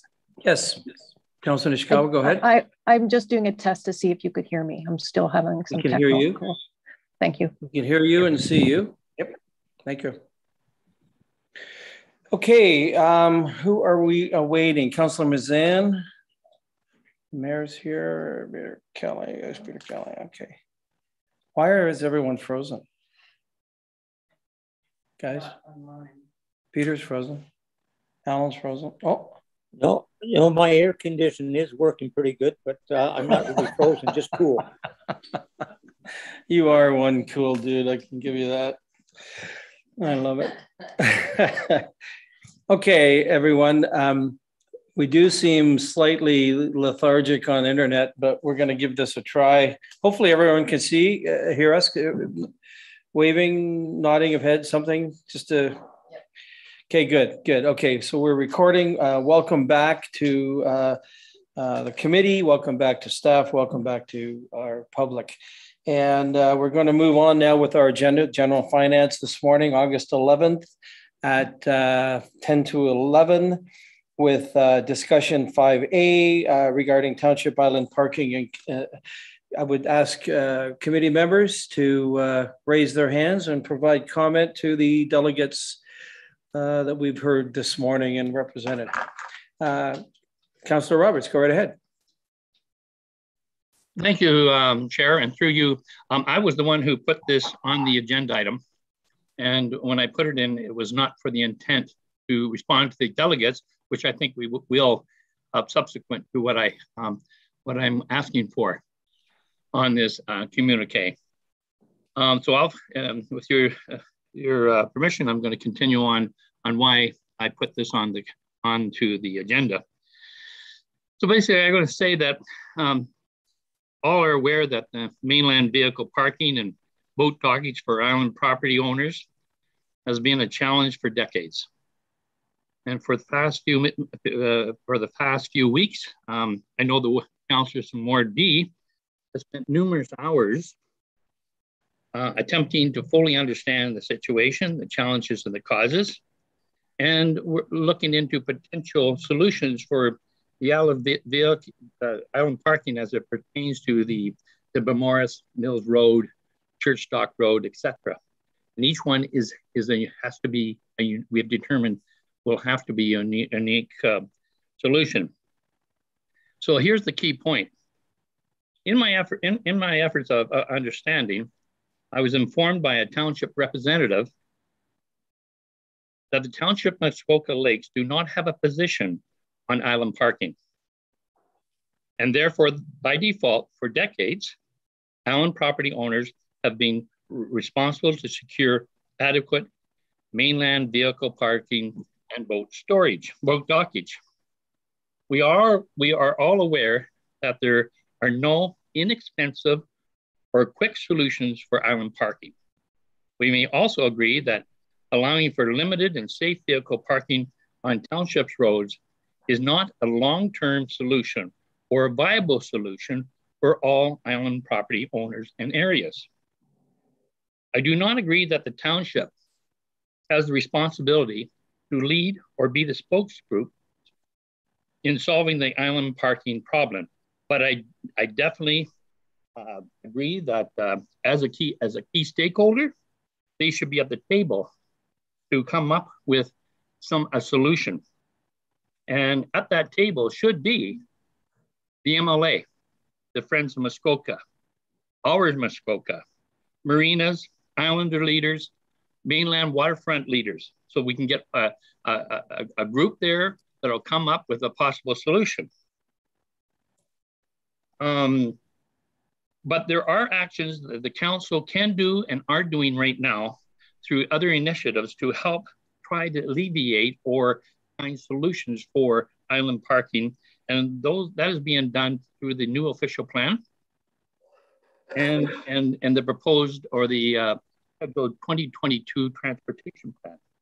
So in closing, what I think two things. I think the township needs to go on record that this is our position. and that we're going to work with constituents to change that position, to define that position, and work with them to solve this huge problem. Also, everyone must be aware that nothing will be done without a cost. And everyone should be aware, or will be aware by now, that for this year's budget, for every $125,000 of increased budget for any topic, even this topic, will cause an increase of 1% in the tax levy.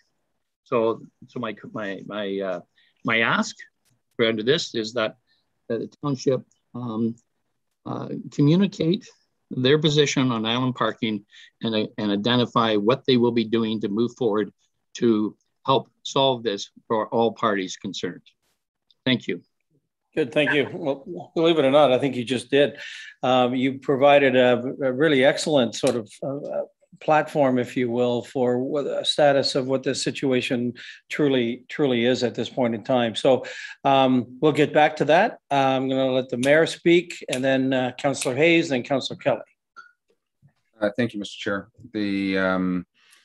Mr. Shirk had commented, I'm not sure if he's still listening. He asked for, I'll just circle back to that delegation, asked for potentially a boat-free zone in front of people's properties. And Mr. Shirk, unfortunately, it's the federal government that regulates waterways, and we do not have any jurisdiction from the shoreline out. Unfortunately, to be able to say you can't have someone fishing 5 feet off your dock or 10 feet off your dock, and they come by mine as well. So I understand, and I'm not a fisherman, but I understand the issues there. I think the reality is it our job to fix this problem or to provide islander parking? I don't think it is, but I do know that by the actions of our council a year ago, we have created a problem. I'm not sure if this is going to work. I'm going to try this just for fun here while I'm chatting with you, because I saw this analogy the other day, and is it going to work? Might not here. There we go. See if that works. If I move myself, you can't quite see it, but every action has a consequence. And we need to just be very careful that when we provide one action, we oftentimes have significant consequences. And by what we felt was solving a safety issue on some of these roads, we have created additional problems. So what I would really love, and I'm not sure when it happens, but I think we really do need our staff's input. I think we need to understand the severity of the problem. We need to understand where this problem exists across the township. I think we need to chime in a little bit on some safety issues. We have some very qualified staff, and every department on a planning application, we hear from our public works, we hear from our fire chief, we hear from the school boards, we hear from all of those kinds of development issues. And we need to do the same in this particular case. We may want to have a position, we may not want to have a position going forward. I'm not exactly sure. But the one thing I do know is that where last month we tried to potentially alleviate a problem by removing some no parking signs or putting a bag over them, that failed. So the problem of this summer is really come and gone. And we probably have about an 8-month window now to try and rectify this before all of our seasonal residents come back. Nothing's going to happen in the next 30 days or 60 days. So I think we have a little bit of a pause for time. But I would like to make a specific request from a staff perspective as to timing, when we can do a little bit deeper dive into how big this problem is across the township, and what other options might there be available to address it, because clearly there is an issue with islander parking, and we are all one. And as one of the other delegates said, we are a council that has to represent all people. So we have islander residents that need to have their voices heard and help them as best we can. So I'll leave it at that, Mr. Chair. Thank you. Thank you very much. And to you, both yourself and Councillor Roberts, I do believe that from this meeting today will be some sort of a request to staff to embrace, at minimum, Walker's Point and Beaumaris on a staff report, and then leading into that further issue, the issues as summarized by Councillor Roberts. So I'm going to let Councillor Hayes go first, and then Councillor Kelly, and then Councillor Mazan, please. Thank you. Thank you. Through you. I'm going to disagree with Phil. I don't think we created a problem. I thought that, I really think that we brought a problem to light. And it's not just a Walker's Point issue. It is an issue that is all over the township.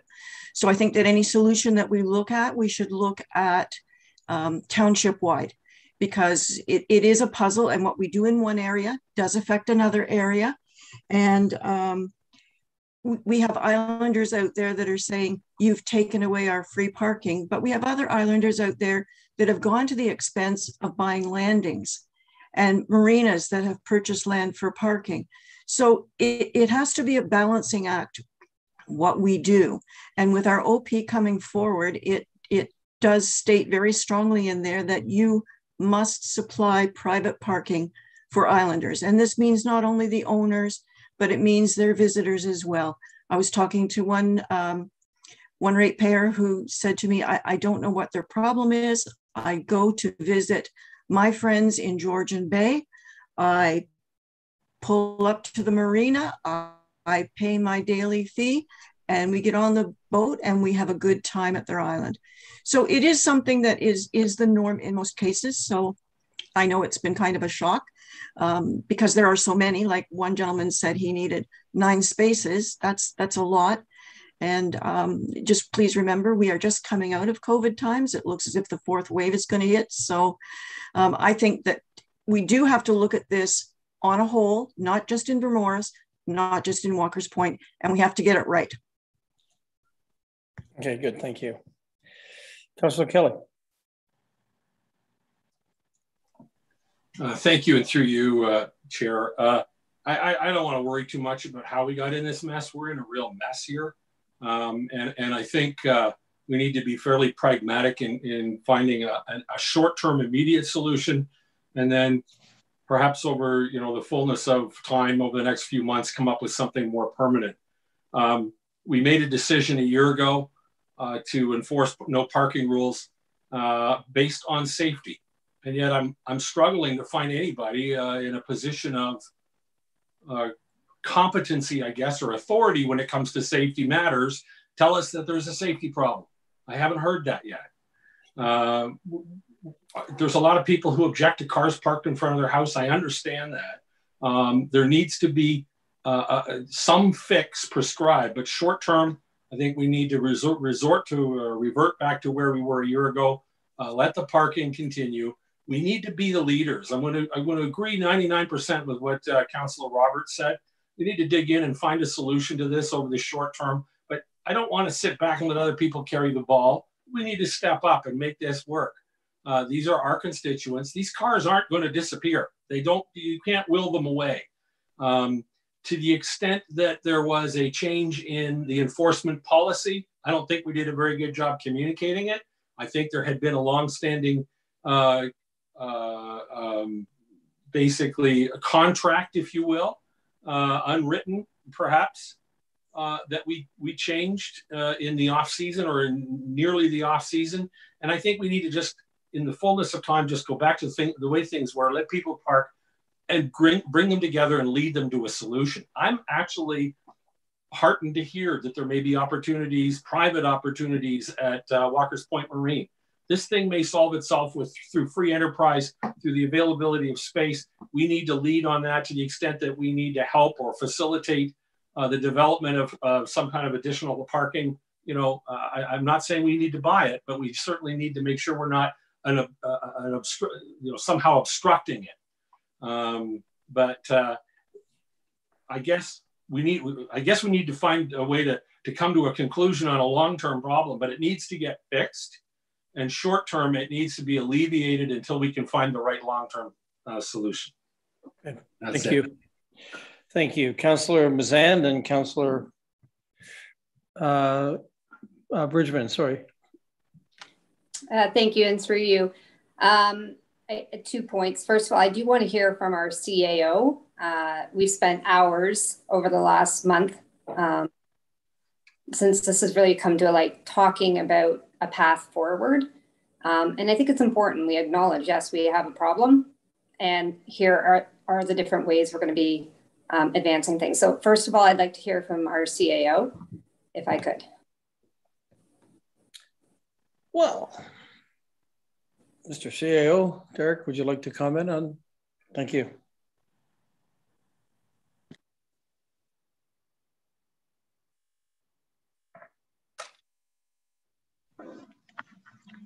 Thanks, Mr. Chairman. My apologies. I had some technological issues that delayed my response.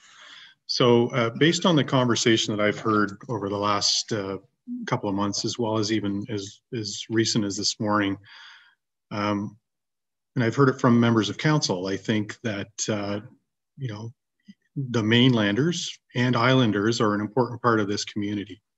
And so decision-making needs to, I think the mayor alluded to it, we need to look at the entire community and represent those interests. And so it strikes me that with respect to this issue, we've had 2 events over the course of our term that have impacted or exacerbated the issue. The first was the flood. So the notion of, you know, a plethora of contractors having to access the lakes through a variety of locations, along with the pandemic. So an influx of recreational users and quite frankly, residents wanting to seek a beautiful setting to escape that the drudgery related to public health measures and the pandemic per se. So, you know, we've also heard this morning, arguably, that on-street parking is not the solution in all situations. So looking forward, it strikes us, and we've talked about it. We do have processes in place or strategies which envision solutions going forward for this issue. So we have thought about it. So we have an official plan right now, which contemplates the need for a mainland parking spot for new island development. I think the official plan policies need to be subject to tests, need to enable the creation of individual access points along with waterfront landings, and be somewhat more lenient to enable marinas to provide parking related facilities. And so that those types of permissive policies would contain tests that would enable an evaluation of site-specific circumstances, so that enables council to balance the public interest as it relates to all concerns. I think another piece going forward is, as it relates to the recreational use of the, in particular, our facilities, we have talked about in the strategic plan the need for a master transportation plan, which would outline, I think, or evaluate one piece of it. And when we talk about transportation, it's not just water access points, it's our entire transportation system. So it's a fairly weighty topic, and this is one important piece thereof. But the notion of taking a look at all of our water access points, identifying where our pinch points are and where we need additional parking facilities. And I think Councillor Roberts was right in his assessment of those types of things, if we do need to acquire land, will cost money. So that was his point with respect to budget implications. So having said that, Mr. Chair, I think that, you know, staff would be pleased to come back with sort of an articulation of that and anticipated timeframes. But and if there is a desire to include interim solutions in that kind of a report, we'd be happy, based on further conversation this morning, to include those identified areas that you wish us to look at it in the interim. And just one more point, through the evaluation of the official plan, there will be ample opportunity for input from all members of the community. There will be further drafts of that document so that people can weigh in, come to the table, discuss it, kick it around, advise us of their thoughts on those policies. And the same would be true through public input or engagement opportunities in the master transportation plan next year. Thank you. Good, thank you, CAO. And that gives you a little bit of a look forward. Thank you for that. I think there's a lot of people will take solace in some of those comments. Clearly, hot topic. Clearly, we understand. Clearly, we want a solution to this. And it's a very large issue. I'm going to let Councillor Mazan have a secondary supplemental thought. Thank you. And through you again. So that is the path forward. And I think the request in there is to include a portion of this, I guess, staff report coming back, some interim solutions, because there are some site-specific areas that have been directly impacted by either decisions or conditions that have changed. And I think that, you know, what we've all experienced over the last 4 or 5 weeks is the reality that there's part of our community that has been hurt on both sides, right? And if there's nothing I've been hearing is the importance of public engagement. So that leads me to my second portion. I really have heard from our island community that maybe their needs aren't always as understood. And I think that that's really important. So for those who are on this call, I think it is important that you guys come together and have a voice that, as our CAO has actually just laid out for us. And we are just contemplating draft 2 of our official plan tomorrow to really talk about water access and the needs of the island community. So I do throw that out to the island community. It is important, and we will look for your input and engagement as we move forward. So coming back to the third piece, so I do support the idea of having some interim solution in some of these high pressure points right now, and would welcome that from staff. The final piece, and I just wanted to touch upon this because I think CAO Hammond, when you were talking, I think one of the things that is important is we're contemplating water access as a whole. And that can involve a combination or a balance between public and private solutions. And that's part of the thing that we need to be thinking about and contemplating. So this isn't a matter of us just pushing things off to all the marinas to find solutions. I think we have to be looking at it in a more global way. So I just wanted confirmation, CAO Hammond, that that is what you were also saying. I just wanted. Okay, I'm going to let Derek have that last word on that.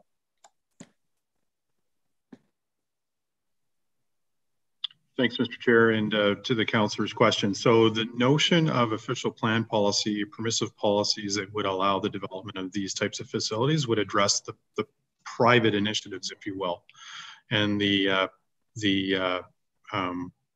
master transportation would look at public facilities. So the other side of the solution.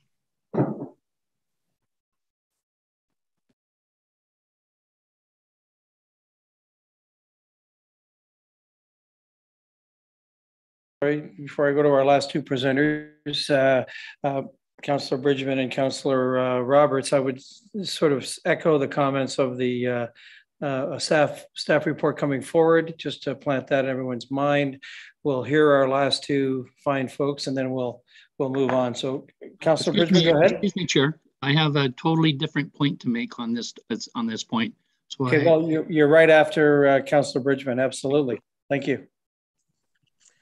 Thanks, Chair Zavitz. And actually, I was going to mention that I'd already earmarked island access and water access properties for our discussion tomorrow. So, it's been a great discussion today. I would love to see an interim solution. My question, because my understanding, Clerk Mortimer, is when we turned that down a temporary solution to go back to where we were last month, we have to wait 3 months before we can bring this back to the table. Am I correct on that?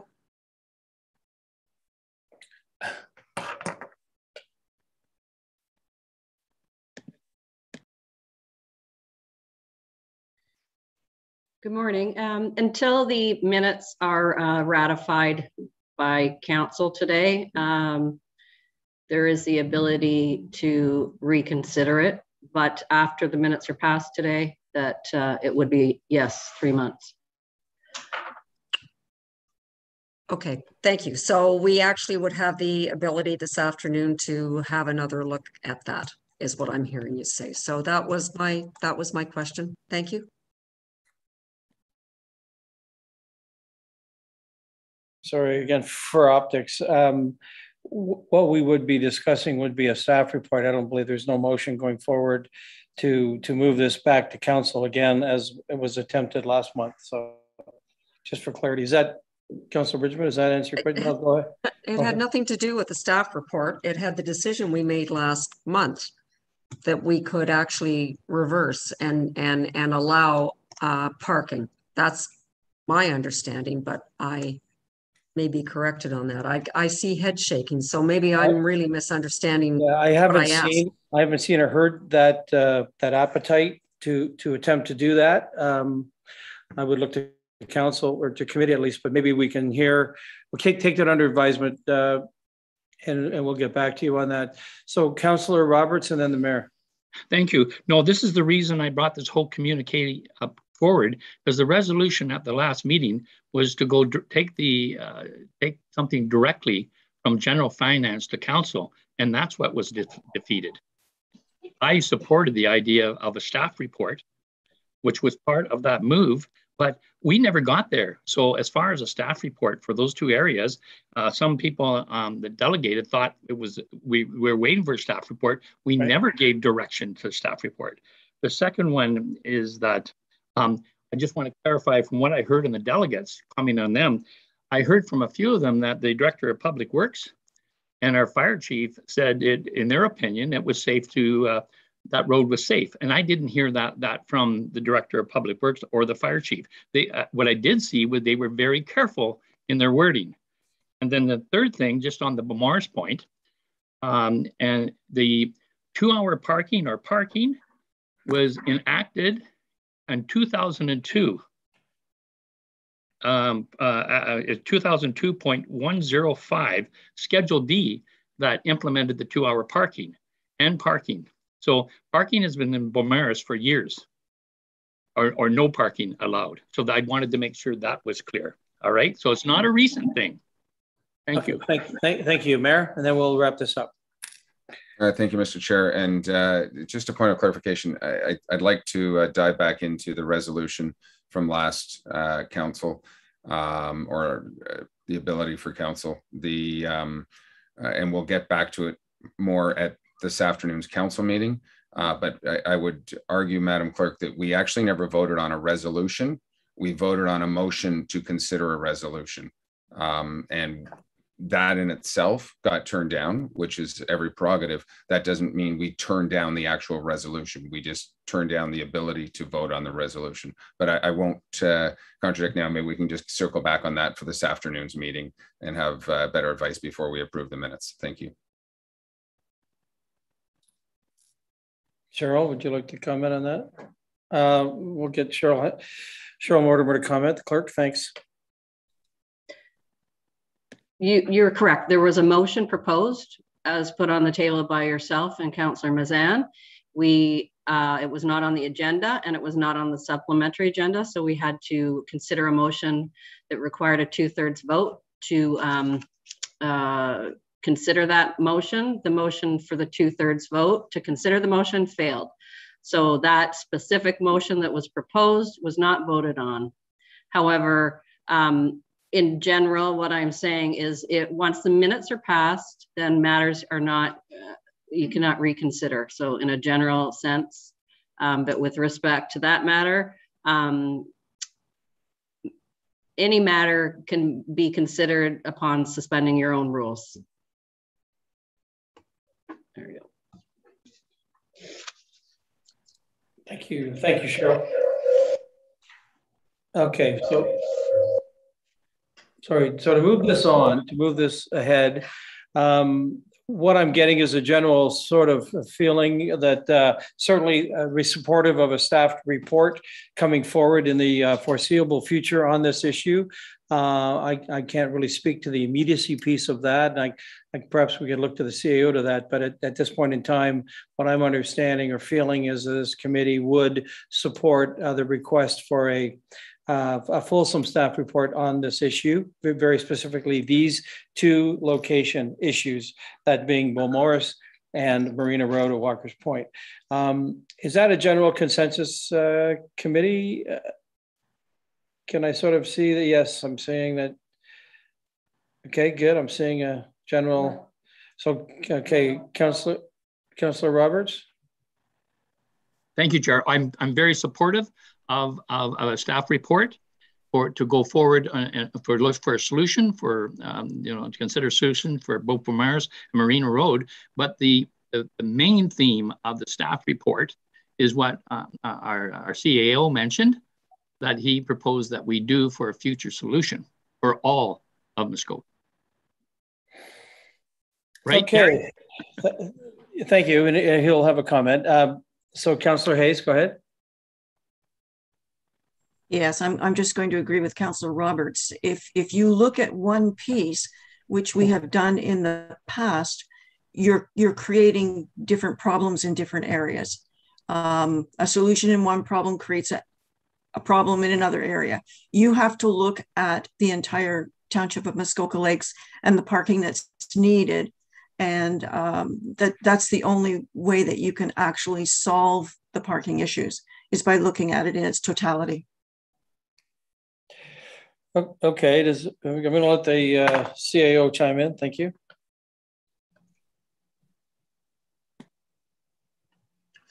Thanks, Mr. Chair. So that staff and committee is clear, my understanding of what you're requesting is, to Councillor Hayes' point, sort of that addressing the entire enchilada in terms of what is that future plan.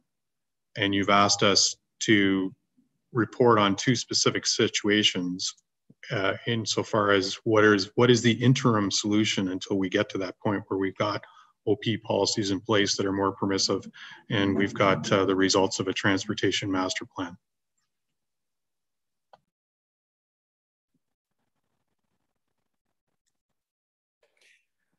Committee, do we have any sense of, I think to what the summary that was just provided to us by the CAO, I guess that would be certainly a short-term to a long-term piece. So obviously we're talking in 2022 about the transportation master plan and how this would feed into, I mean, that his use the word enchilada.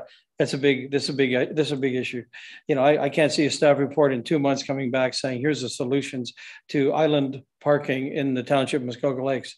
There ain't no way that's happening. So I would think that we need to be realistic about this. I think that we need to look at this in a wholesome manner, that being these two locations, the people have come forward, given of their time, their delegates, they would like to see, at least, at very least, they would like to see reports through staff that indicate the reasoning behind all of this and possible solutions there. The bigger picture will be OP 2022 master plan.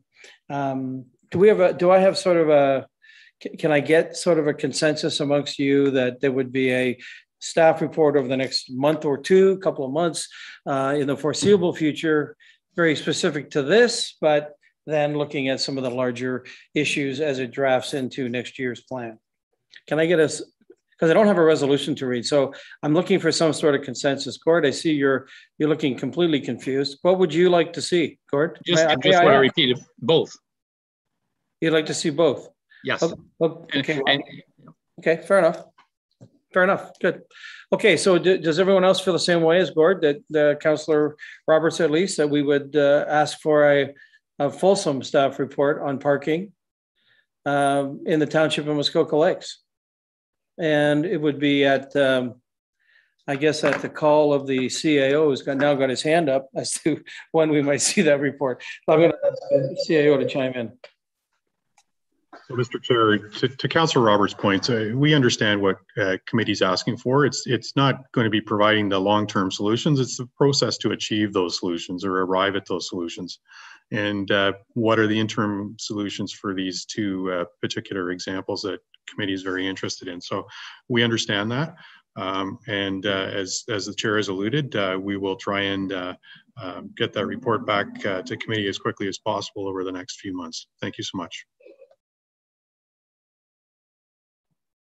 Okay, with that statement, I see no other hands. I see no hands up. I believe we've had that discussion. The CAO has made a commitment to this committee and to these delegates, and we'll follow up at the next meeting, or 2 or 3, or whatever it happens to be. Please stay tuned and we'll keep you apprised of the situation. So thank you, committee, for that. And we're going to move on. Item 5B. A report from the Director of Public Works regarding contractor performance management policies. There's a report and some attachments in your documents. Thank you. Director Becking, welcome. Thank you, Mr. Chairman. The report presents a proposed policy to address the issue of contractor performance in the spirit of continuous improvement. Staff are proposing this approach to managing the performance of our contractors with a view to improving performance over time, as well as dealing with issues in a constructive way. The policy would review each contract's performance against 5 criteria, which are listed in the report. Ratings would be assigned, and with on a scale of 1 to 5, with 3 being the level of acceptability. Anything above that, of course, would be superlative performance. Excuse me. Anything below a 3 would be areas that we would be requiring improvement from the contractor. As I indicate in the report, our objective here is to, over time, improve the performance of the group of resources that we rely on heavily to achieve council's objectives over the course of your term. And this process has been successfully used in other locations throughout the province. Where we are unsuccessful in obtaining the improvements, then there are allowances for measures, so that if there are bad actors, then we can deal with those in an approved way. Obviously, there has to be the right of appeal, and ultimately that right of appeal rests with this group and with council as a whole. So with that, Mr. Chairman, if there are any questions, I'd be happy to try and answer them. Good, thank you. Great report. And I would certainly support anything that gives you more tools for your toolbox, sir, as you move forward. Councillor Hayes. Through you to Mr. Becking, do you have any idea how much extra time this will take from your staff? I like the idea of having expectations clearly stated in communication and a grading, a consequence, but I'm just wondering about staff time, how much of it is going to be used? Certainly, the intent is that the evaluations would be conducted by the people who are closest to the project. The evaluation itself can be done, an hour or at most 2 in most instances. Where there are difficulties, it might become a little bit more onerous. Obviously, if things get escalated up, that would also add to the timeframes. I would suggest that, given our current staffing and assuming a normal relationship, it shouldn't become overly onerous. Thank you. Thank you. I believe the CAO would like to make a comment. Thanks, Mr. Chair. Just to add to Mr. Becking's comments, Councillor Hayes, staff are already investing time in sort of leading or managing consultants, as the case may be. So really, this just in some cases formalizes the process. And, it's like most things, when you've got a contractor that requires more attention, that time is already being spent, if you will. And I think this sort of formalizes or brings more formality to that kind of an arrangement. Thank you.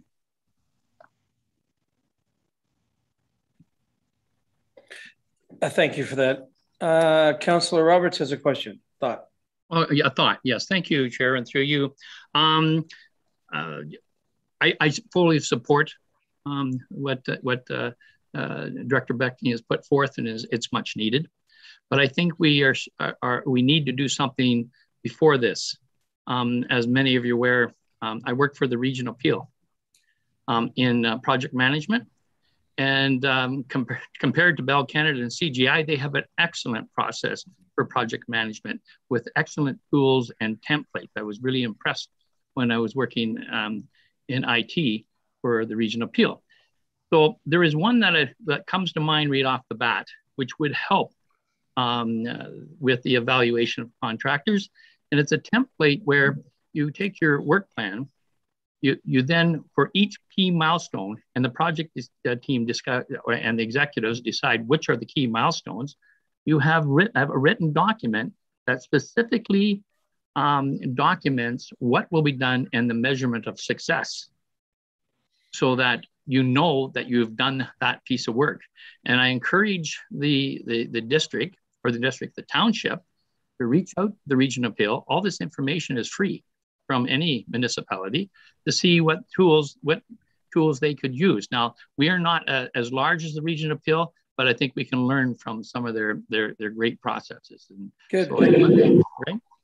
Thank you. And I would go to Ken. I'll give you the floor on that one. How do you feel about the measurement piece? I suppose that is the holding the feet to the fire, the tools you have within this new management policy. Can you speak to that? Thank you, Mr. Chair. In response, I think the councillor is correct that what he's suggesting is a portion of an overall approach to project management, which is well defined.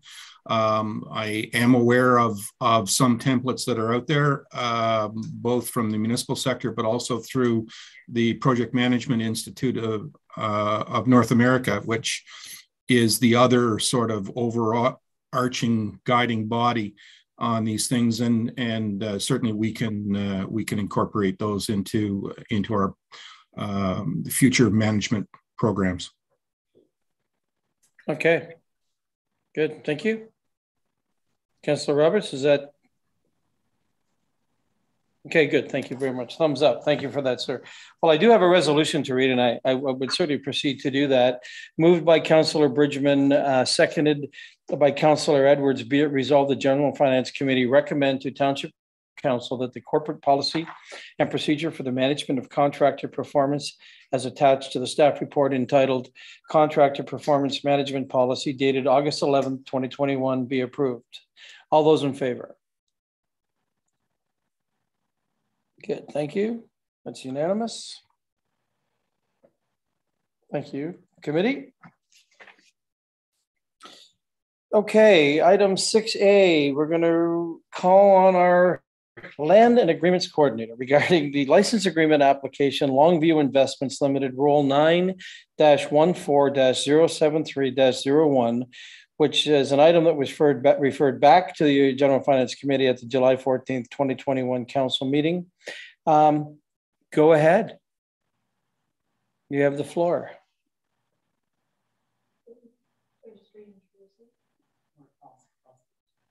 Oh, sorry. Cheryl's going to speak to it. Go ahead.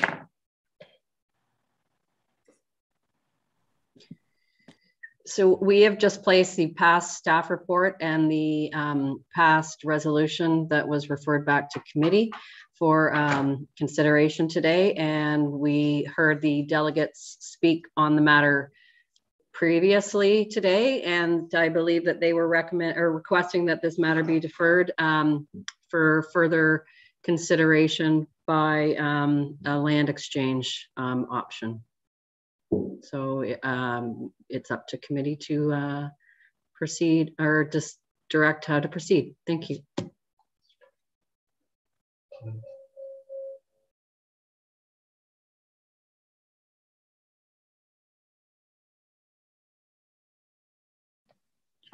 Thanks, Mr. Chair. Just for further clarity, in addition to Clerk Mortimer's comments, and just so we're all clear, I believe what Mr. Ackerman is proposing is an alternate route for the road allowance to go to the other side of his property, and there would be a land exchange between the municipality and Mr. Ackerman.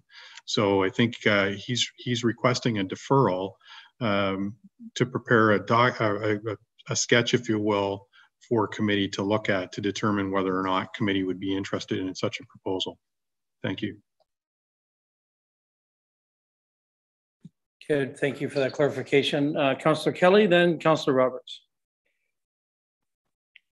Thank you. Through you, I fully support Mr. Ackerman's request for a deferral. I think this is hopefully the right way to solve a sticky problem. It doesn't, we're a long way from having a solution, but I know Mr. Ackerman has Mr. Leo Longo on the file. I believe he's retained someone, Stefan, if I'm not mistaken, at Planscape. So, you know, if there ever was a solution that was going to be made without us necessarily disappointing one side or another, I think deferral on this and waiting to see what comes of their work would be in our best interests. Good, thank you. Councillor Roberts. I'm not in favor of a deferral. This has been going on for many months, a lot of staff time. I welcome the exchange of property, but one and the other are not connected. At the last meeting, we said we approved or that identified that our property needed to be put back into need to be cleaned up and restored to natural. That was the decision. And today we are here to talk about the sewage line that runs on our property. Correct me if I'm wrong, Madam Clerk. We are here to talk about the encroachment of the walkway and of the deck. I think those are the three things that we're here that is on the plate today. Nothing to do with our township property. Am I correct or am I wrong? Well, you're not wrong. I think new information has come to light, as Mr. Ackerman has recently shared with us, and so the two are not actually mutually independent, because if there is a land swap, as we've entertained elsewhere, then there's what's on that property at this point in time won't matter in 2.5 to 4 months when the deferral unfolds and they come to us with a plan and we look at it again. I mean, if I ask committee, and I won't quite yet, but if I ask committee if they would prefer a deferral, I have 2 resolutions here to read, and you can see where we've been stuck, and that's why this thing is back with us yet again. I might say, you know what, I won't say. I'll leave it for now, but I'll let Councillor Hayes comment, and then we'll get back to that. Thank you. I would be in favor of the deferral and listening to what they have to offer. And in the meantime, our staff will not have to do the work to get this in order. Because if we're going to change it anyway, and that is a big if, why have staff work when they have better things to do on something that'll never go forward? Yeah, well said. Thank you. I'll let the mayor have a final word, and then we'll move on with this. Thank you. I guess my question is to staff from a timing perspective. You know, we have been, that Councillor Roberts says, we've had this for a few months now, back and forth. You know, if they're successful in purchasing land, is this another piece of land that we may or may not want? If the only reason we're doing this is so that the landowner can keep a sewer line on our property, I know we have done this in the past. We did this with Muskoka Lakes to provide greater separation between a commercial operation of a golf club and a resort, more family oriented or more guest oriented. I'm a little concerned that we start moving road allowances. What's it connected to? What's it not connected to? There's so many questions to, would we even approve this road allowance as a land swap? Again, it's for the benefit of one. If you know, we do offer up that new piece of land, does it have to be offered up to the neighbor? Do we sell half of it to the neighbor? There's so many questions about this. I'm really quite concerned. And from a staff perspective, if we recommend, again, we're still at General and Finance, we've got 30 days to go forward.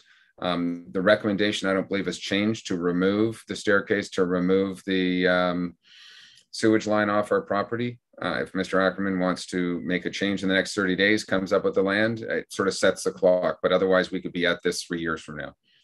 So that's my concern going forward. And I'm about a land swap. It's just, I'm not sure. We're setting new precedent. Well, okay. So to your point, Mayor, before I ask Councillor Edwards his commentary, so at the interest of, I responded to Mr. Ackerman, as everyone will recall. They all got an invitation at this committee to go and attend his property. I did that. I also visited it with Councillor Kelly. And I can tell you that what I did see was no ATVs, but lots of deer. So my premise here, my thought on this, and I certainly am a champion of a deferral, would be, and I guess going against almost all of your comments, Mayor, I don't know what kind of a precedent, we've already set a precedent with Muskoka Lakes Country Club and Shamrock Lodge. My point is, you've got a willing participant. You've got, here we have a chance to get people to join hands. I think if you listen to Mr. Ackerman at the beginning, he has every willingness to make this thing work. If it ultimately in two months, if we come back from a deferral and he can't make it work, then you know what? I'm going to read resolution and bam, it's a done deal. But right now, I can tell you that this road that we're talking about hasn't been used by a vehicle in, I don't know, 20 years. There's no ATV going up and down there, giving him access to the lake. It's a complete billy goats course. We would be getting better land if he were to swap it with us. But I mean, that's not for me to say, but I did do my diligence as a counselor, and I attended, I viewed it, and quite honestly, I would certainly support a deferral. Thank you. Councillor Edwards, you go right ahead. Thank you very much, Chair Zavitz. The mayor is right. If it did come up, we'd have to offer the neighbor the other half. So we would get a half a road allowance maybe. And that, but I would go for a deferral so we can work something out. But I don't know if it will change in that, because because of the way it is with the neighbors, I don't think and that it would be ideal given Mr. Ackerman the whole right away. The neighbor has rights too.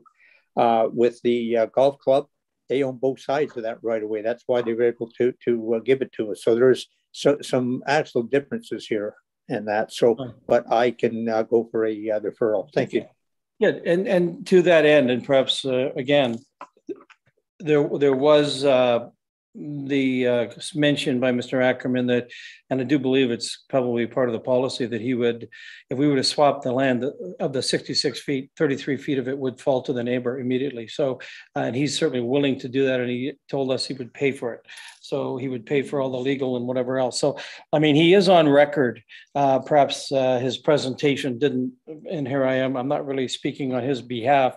I'm sort of looking at it as a larger picture. Here we have a chance to create a positive solution, a win-win. And I don't know why, if it's just time, we don't grant that time. So to Councillor Edwards' point, I'm certainly in favor of a deferral. I might ask if other council or other committee members might show me what I don't have an actual resolution to read on a deferral. It would be a simple nodding of heads, I suppose, that there would be a majority of you that would grant a deferral for a period of time, whether that's 2 months or whatever. So, I mean, I guess I would just ask you as a committee right now, here and now, what do you think of that? That's in front of us. If it isn't, then it is. So Councillor Ishikawa, Councillor Edwards is saying yes. I'm going yes. Councillor Kelly, Councillor Bridgman. Okay, so there's 6. Thank you. So Councillor Mazan, you do have a question. Go right ahead. Hands up. Thank you. It's for you. I'm seeking clarification. Is it possible to say we can defer this, but for a period of time? 60 days. Sorry? So 60 days, it seems to be the standard accepted time period in terms of 60 days. Does that work for you? Okay. Okay, good. Thank you. Okay, so we did see a majority of thumbs up. So given that, I will not read the two resolutions that are in front of us today. We will grant a deferral through this committee for, let's call it 60 days, and we'll invite Mr. Ackerman to come back at that time and show us his plan. So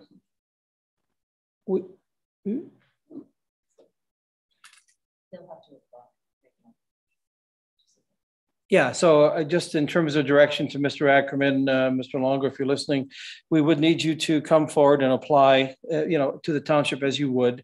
So that's a process piece to this, and I'm sure that's of no problem to you.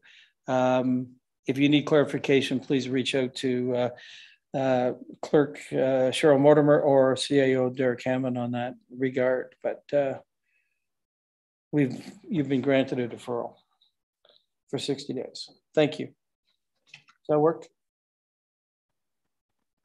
I mean, I can draft a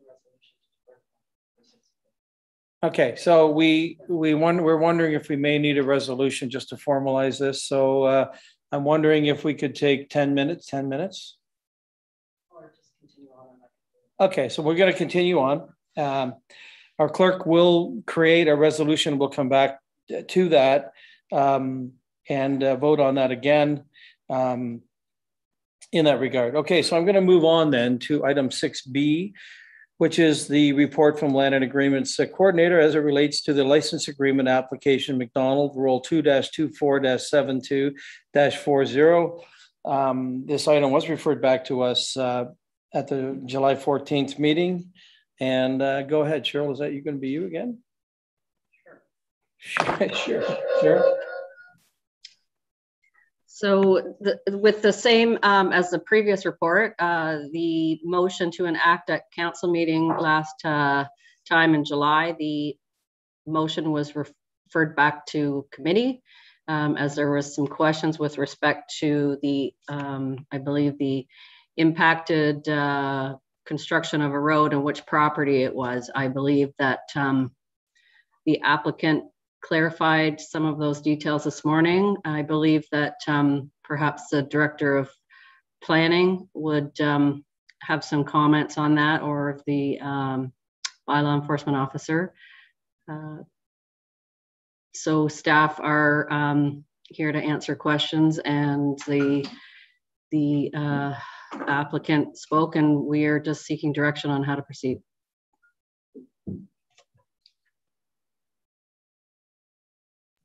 Okay, committee, given that rationale and the report in front of you, I'm going to call on the mayor.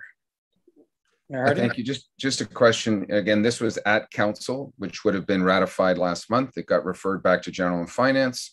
So we've already got a 30-day delay, depending if we pass this at committee today. Again, it's now a 60-day delay.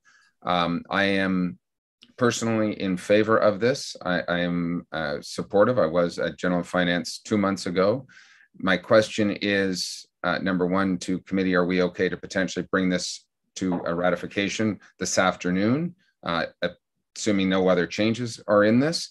As we move this to mid-September, from a timing perspective, some kind of construction to build this road and bridge, I'd like to try and keep this moving forward. So we heard from the applicant, there is no issues about the other road that's being constructed within our bylaws, but this is an application before us that I'd ask committee's indulgence to be able to, with 2/3 support, move this forward and approve it this afternoon. Okay, thank you. We'll pick up on that in a moment. Councillor Edwards, go ahead.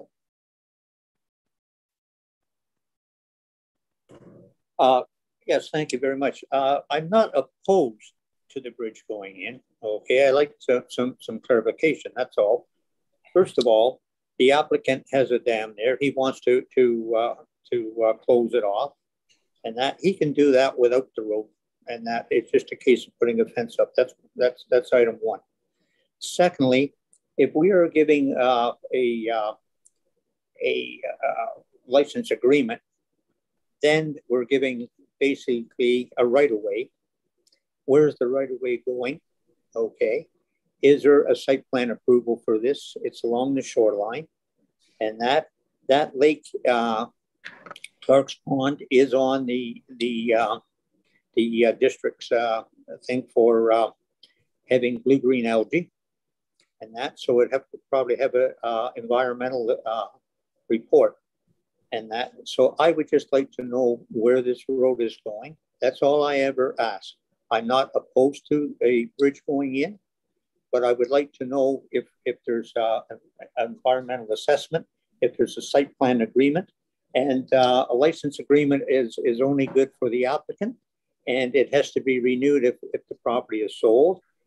If there was other lots put in there, what would happen? Would they have direct access? That's all I've been asking, and that there's more to this than just a license agreement for one thing. And okay. That's why I brought it up. If council wants to vote it in, that's fine. And that, but I just wanted answers. I had a constituent ask and that questions. That's why I brought it up. As in, I'm not opposed to the bridge, but I want to know exactly what is going on with this. That's all I've ever asked for. Thank you. Okay, thank you for that clarification. So prior to calling on Councillor Roberts, I would ask David Pink. David, you're on the call. Could you speak to committee member Edwards' queries and concerns? Thank you, David. Welcome. Thank you. Welcome, committee, and through you, Chair Zavitz.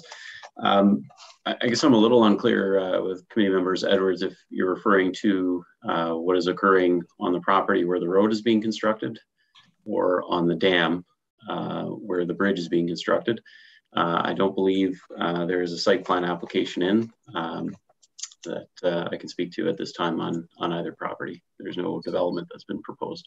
Okay, I'm going to let Alan, go ahead and speak. Yeah, okay, directly. thank you. Go ahead. David, no, I was just asking about the bridge. I'm not concerned about the other. If it says a different property, that's fine. But, and that, it's funny because this morning when I looked on the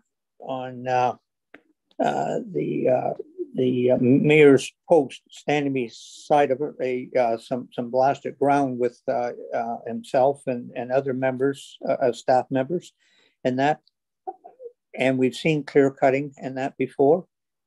We have blasting if it's needed at the water's edge within 200 feet. We have clearing of that. That's all I ever asked for is a clarification of what was going on. Before we lease something, I think we should know what is going on, for the simple fact that it's a license agreement. It's only good for the applicant. If he's giving a right of way to something else, there's more involved in it. And I just like maybe a legal opinion. Again, I'm not against the bridge going in, but I would just like to know what is going there. Has there been a site plan asked for on the other side of that bridge? Because they're going across our shore road allowance onto a property, and that before anything's done, do we just say, okay, here's the bridge and go? That's all I'm asking. Thank you. So David, I'm not sure if that provides the clarity you require to give a more fulsome answer. Are we saying, in fact, that what is in front of us today, 6B, is very purely a license agreement application and what it entails? So I'll let you go ahead, David, and if you can provide more insights to that, please do, for Alan and the others. Thank you. Through you, I cannot speak for the property owner, but I believe, maybe I'm stand to be corrected, but I believe when they delegated in order to gain approval of General Finance 2 months ago, that they did indicate the intention is the bridge in order to construct a cottage on the property on the North Shore. I do not believe, I believe the current zoning would allow or would require a site plan agreement before that dwelling would be permitted. I do not believe that application has been submitted as of yet.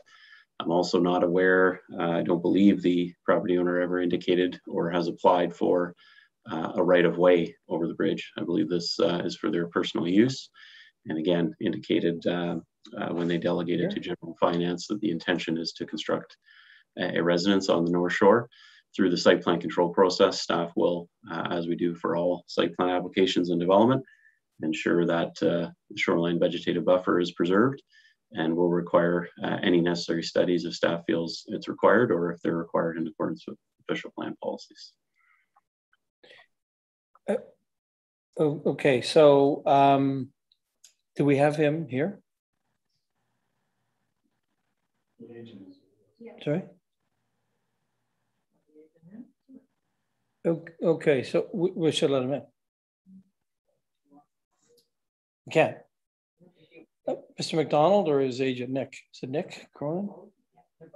Okay, so both Mr. McDonald and Mr. Cronin are here through modern technology marvels. So we probably would ask clarification of either gentleman to that end. I wonder if you could speak to. Yeah, already I see you're shaking your head. Well, I'd like to say, I don't think I could explain this in a manner that Councillor Edwards could ever understand, because he's put up so much nonsense, it's ridiculous. At one point he's saying, why doesn't he just put up a fence? So is he advocating that now I could start erecting structures without any regard to bylaws or anything else? Like, the road is different than the bridge. It's the road, his idea, like I'm clear cutting and stuff. First, the road is being built outside. What, you know what, let me, is the bylaw, the chief bylaw guy, like he works for you guys, right? This is what he emailed me. This is in no way a caution of anything, or this is no way a caution or anything of that sort, but more of me wanting to get some information on the future of that land. So if we do receive anything by way of further complaint, I can at least have that knowledge with me to advise anyone of what is happening and that everything is compliant. He went out and looked at it. We're following his directions on how to build that laneway. I'm not intending on clear cutting. I could, frankly. I mean, I think I'm within my rights if I wanted to, but that has never been my intent for the property. I'm trying to preserve it. People have offered to buy lots on that land several times, and I don't want to do that. I'm from a big family. I want to preserve it as naturally as I possibly can. And I am going to have some cottage structures on it for my private use. This idea that I'm building a subdivision and then why don't I just construct a fence on property? It's ridiculous, and the two have been conflated in the most absolutely ridiculous way. That's great, Mr. McDonald. Within reason, you know, we're trying to eat this elephant one bite at a time. So I think if we go back to our beginnings, listen, thank you for your presence. I think there are a number of issues at play here. I think we're going to micro this thing and just stay right at the land agreement with you, license agreement with you, and I'll deal with that now. So I would thank you for, you know, it is what it is. There is a position, and we need to understand it. I don't know if David, I would actually say, David, if you have any comments, you're welcome to. Nick. He might want to put further clarity and wrap it up. Yeah, sure. And there's a thought too. So if Nick could clarify, or David, Nick, perhaps if you could clarify what you, in some sort of a summary, very quickly to wrap our brains around this thing in a bigger picture. Sure, I can make a comment. The only thing planned across the bridge is a residential cottage. Is a family one family residential cottage, and perhaps a boathouse if that is allowed within the bylaws. But again, we're not planning to do multiple properties or subdivide any of John McDonald's land holdings. He is intending to preserve it as naturally as possible, and anything we do will fall within the regulations of the township as they stand. Okay, good. Thank you. Gentlemen, I'm going to let you out. I'm going to call on Councillor Roberts as a comment, and then we'll wrap this up. Thank you. Thank you, Chair, for your patience. Yeah, I think Director Pink answered my questions. My concern and was with the use of the bridge for private use. And it is my understanding that if it changed from now, after Director Pinkett spoke, if it changes anything from private use, then the applicant would have to come back and reapply for his license agreement and maybe some other things. And that's my understanding. So I hope if it's right, I'm okay. David?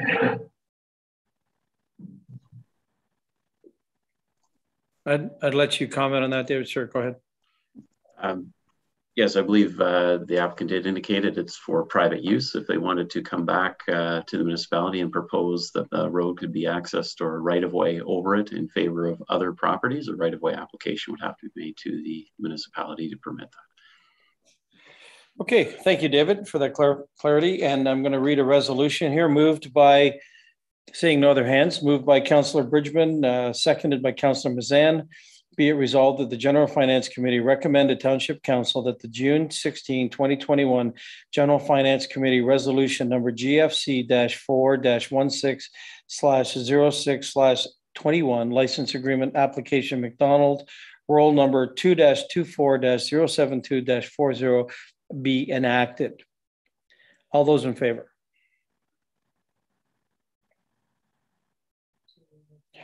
Councillor Kelly is not here to vote. Anyone opposed? Okay, one opposed. Carried, thank you. Now to, I suppose, to the mayor's point, committee, we'll need a vote with Councillor Kelly here, probably. Am I right to do a 2/3? We need to get to this afternoon's council meeting. We're going to need 2/3 of us to approve that motion at the meeting this afternoon.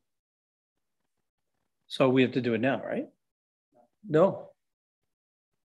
This afternoon we have to consider a motion. Oh, okay. So yeah, okay, fine. Sorry, process. So this afternoon we will entertain that notion, if you will. Mayor Harding, is that okay? Did I get your hand down? Good, cool, great. Okay. So everyone is clear on that. This afternoon, it will come forward again and we'll discuss that at council and see what the appetite is to move it right into council and approve it this afternoon, one might think, or not. Okay, thank you for that. Moving on to item 6C. It's a report from Human Resources Manager regarding a compensation administration policy. There's Sarah. Welcome, Sarah. And you have the floor. Go ahead. Thank you. Good afternoon, Chair Zavitz, members of the committee. So you have before you a compensation administration policy for approval.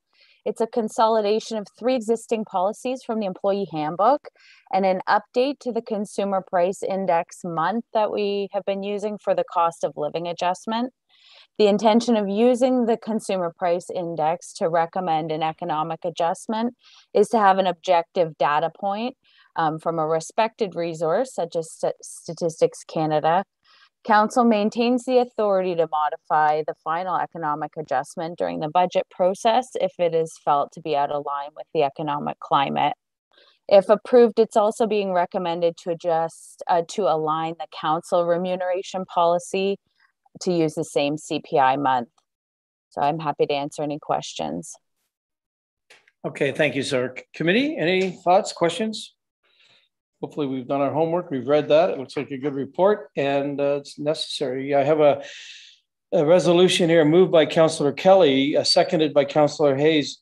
Be it resolved that the General Finance Committee recommend to Township Council that the compensation administration policy as attached to the staff report entitled Compensation Administration Policy dated August 11, 2021 be approved, and that the related sections of the employee handbook brackets salary administration principles, annual increases and increases for additional work, pages 10 and 11 be repealed, and that the word October in section 1B of policy C-GG-11 council remuneration and expense policy be changed to the word August. All those in favor?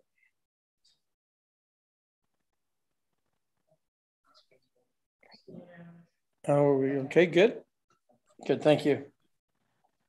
Carried. Thank you. Thank you very much for that. Okay, report from, so thank you, Sarah.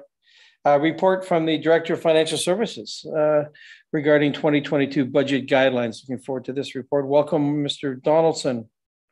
You have the floor. Great, thank you, Chair Zavitz, and good afternoon, committee members. We are past the noon hour.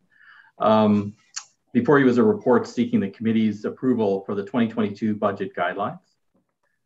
Staff are recommending a guideline of a 5% net levy increase over the 2021 budget levy for the 2022 fiscal year. In dollars, 5% equates approximately to about $630,000.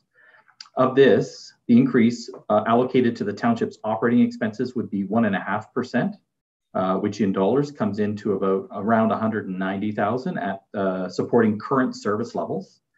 And the remaining 3.5%, which would be around $440,000, would represent an increase in the transfer to reserves over what we contributed in our 2021 budget.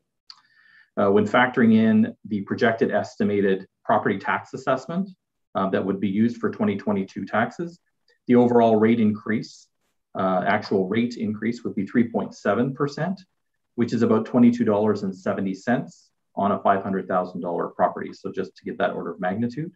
The current working assumptions for the budget preparation would be included in the report.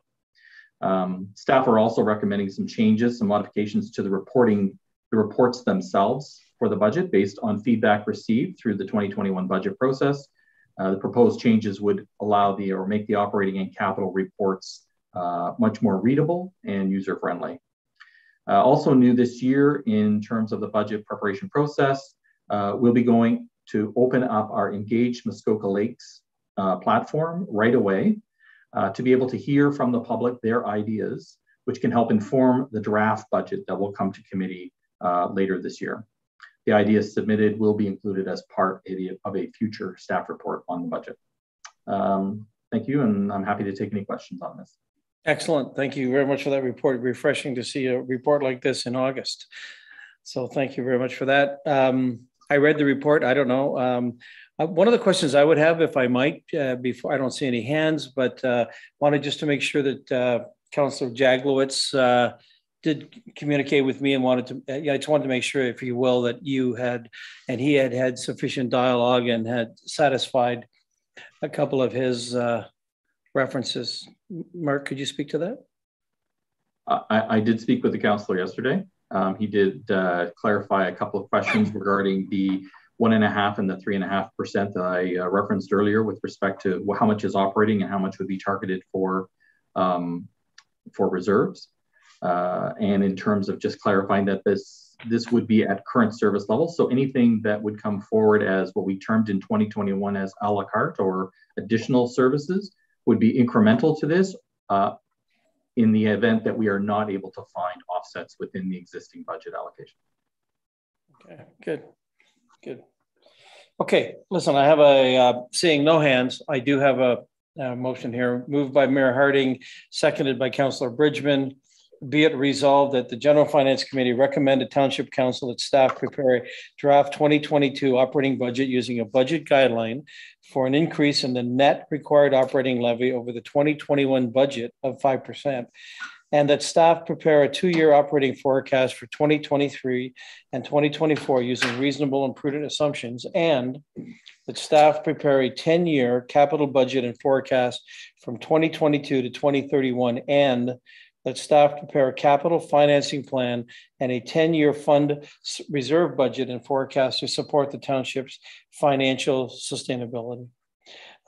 Before I call the vote, I'll ask the mayor's comment, question. Go ahead. Thank you. Just a comment. And again, I'll support 5% right now. I still think personally we might be a little bit high. And as we go through this process, just for Director Donaldson, don't be alarmed if I, in draft 1 or draft 2, try to tweak a little bit to get down to, let's say, a 4% comfortable number, but I'll leave it at that right now. Just one of my comments to be known.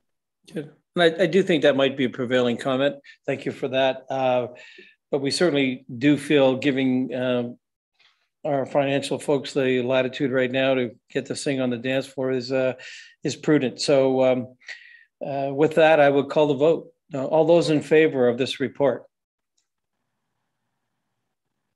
Good, thank you. That's carried.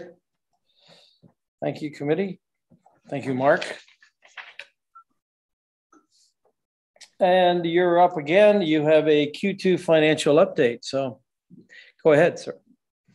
Thank you, Chair Zavitz. The Q2 report to June 30th has been provided for information to members. Just some quick comments. Revenues have performed well against the budget so far this year. As we're all very well aware, the planning area's revenues are very strong based on a very high volume of activity. Conversely, the recreation areas, because they have not been able to be open during the pandemic, have not generated as much, but we're hoping for some experienced rebounds in the second half of the year. Expenses, again, are tracking against our budget quite well. Results continue to be monitored on a regular basis by staff to ensure that we're being prudent with taxpayers' money.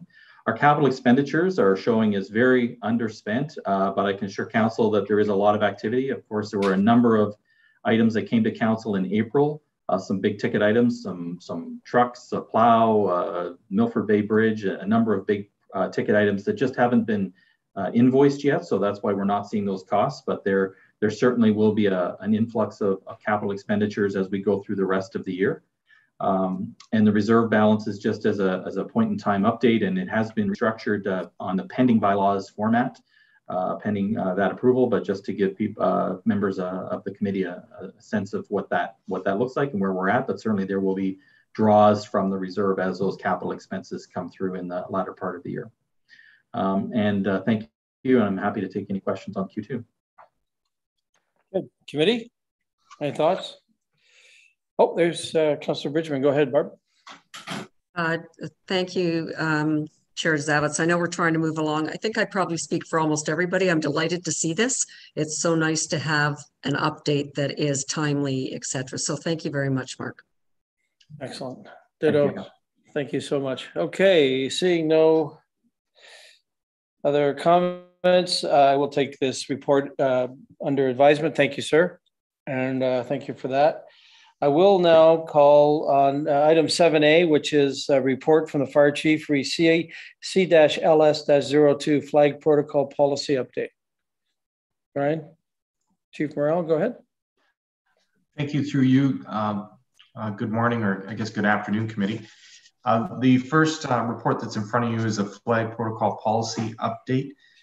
This update follows an increase in public requests to half-mast the flag at various fire halls. Staff investigated various flag protocol policies with a view to determining options to amend the current policy. In front of you, the proposed policy enables honoring members of the Canadian Forces, any municipal fire police service, and past fire service members at their local fire station.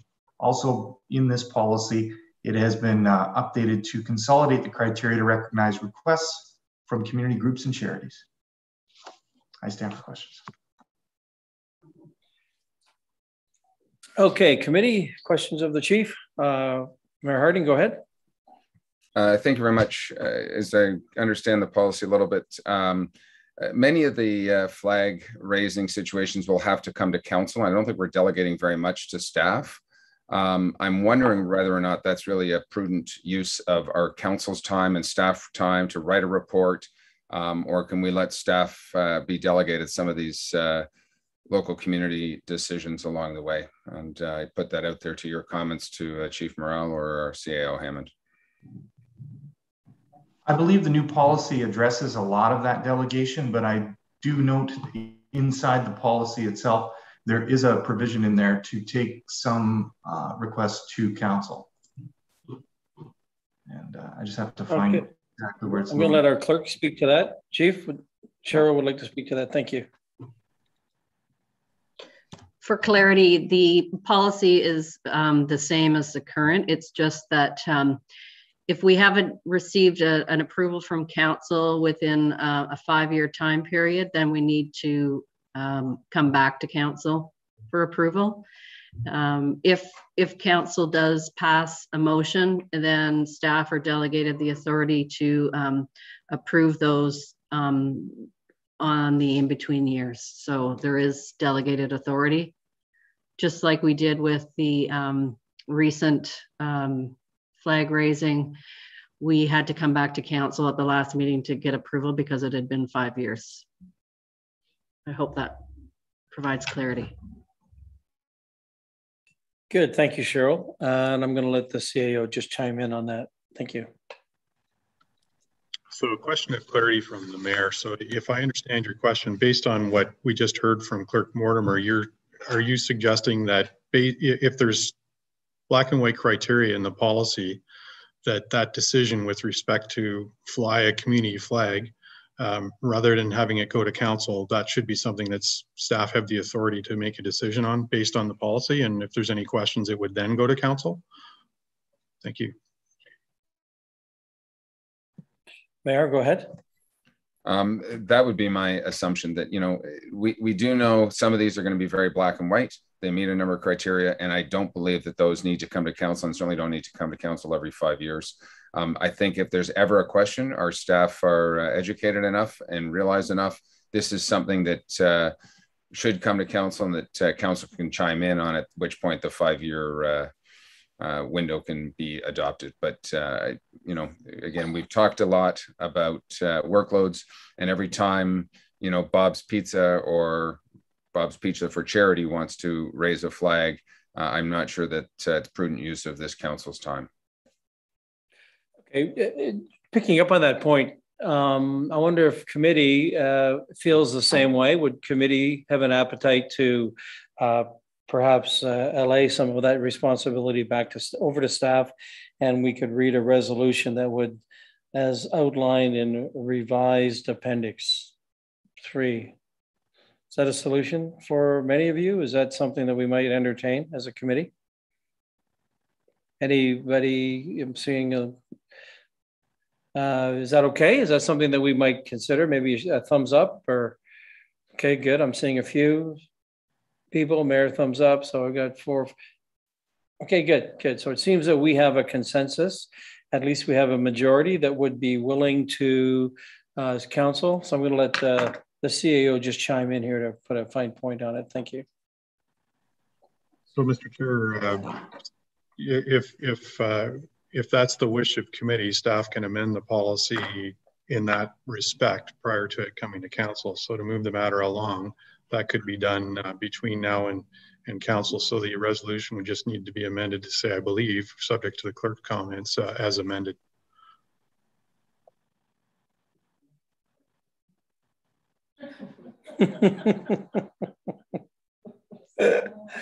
Well, that is crazy. Okay, yeah, that's a thought.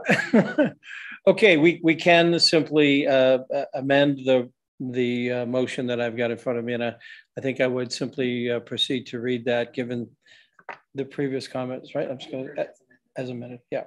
So moved by Councillor Edwards, seconded by Councillor Nishikawa. Be it resolved that the General Finance Committee recommended Township Council that the updated Township Flag Protocol Policy C-LS-02, as outlined in Appendix 3 to the staff report entitled Flag Protocol Policy and dated August 11th, 2021, be approved as amended.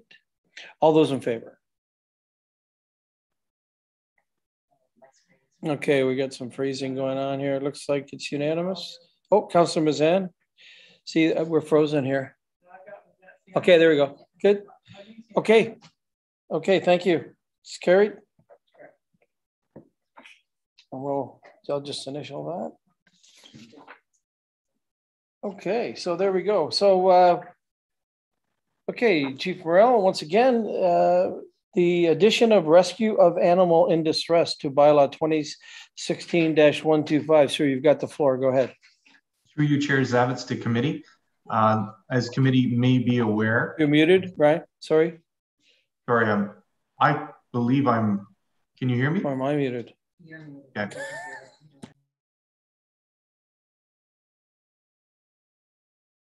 I'll proceed. Can you hear me, Chair Zavitz?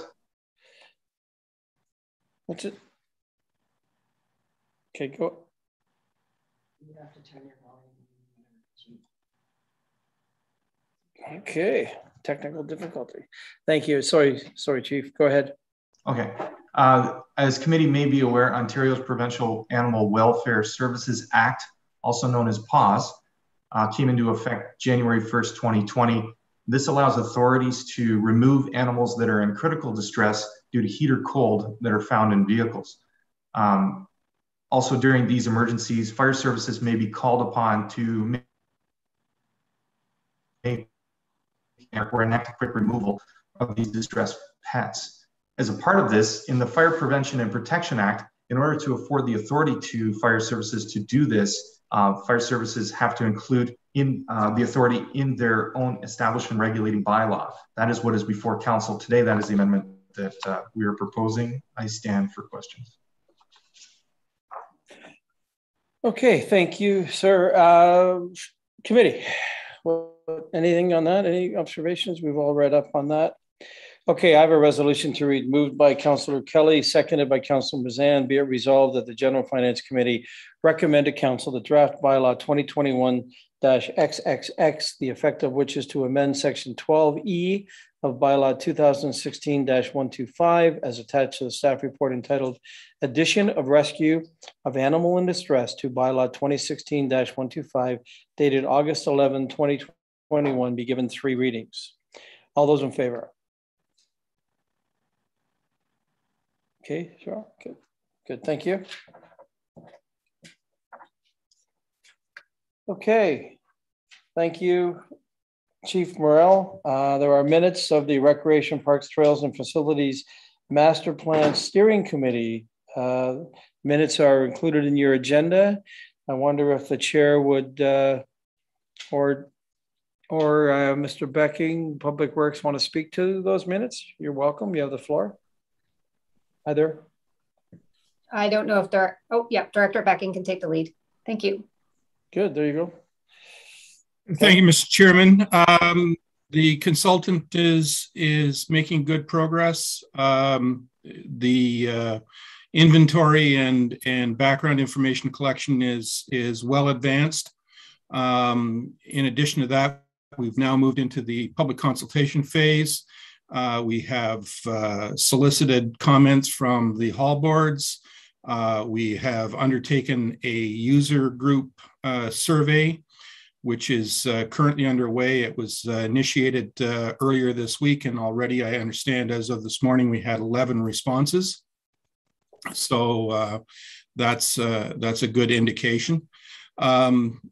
We have also initiated some pilot inquiries or surveys of users in select parks and trails to get information on who is using our facilities and what the nature of their user experience is. So process is moving forward, and we look forward to further engagement with the public as we move forward. Thank you. Good, thank you. Councilor Mazan, would you like to, Chair Mazan, would you like to chime in there? Thank you. I think Director Becking has really laid out where we're at with it. I think the big thing for this group to know and understand is the public engagement process is starting to happen, and that includes this group. So I think that Director Becking, as part of the user group council, is being I think, and maybe I need to regroup with you on that, Director Becking. You didn't mention that the consultant will be reaching out to council within the next month or so. Is that correct? That is correct, Mr. Chairman. That was a significant thing. And then coming out of the user group survey, there will be a following public survey. So we wanted to be sure this group is aware of the engagement process and that it's going to be very inclusive. And Director Becking will continue to send out communications to this group to let you know if there's items that are being sent out, so there's no surprises. Thank you. Good, thank you. Thank you both. Okay, excellent. Moving right along, item 8A, which is economic development and grants. Report from Corey Moore, our communication economic development specialist regarding the public art policy. Good morning, sir. Welcome. You've got the floor. Good afternoon. Thank you, Chair Zavitz. As committee will recall, staff were directed to return to committee with a policy regarding public art donations. The policy itself can be found as Appendix 1 to the report. To highlight it, the policy itself, it takes a similar approach to our municipal grants program, in which a committee will be appointed every 4 years to review public art donations and make recommendation, answer any questions. Your chair. Good, thank you. Committee. I'll say, okay, seeing no questions, no comments. Okay, thank you for that report, sir.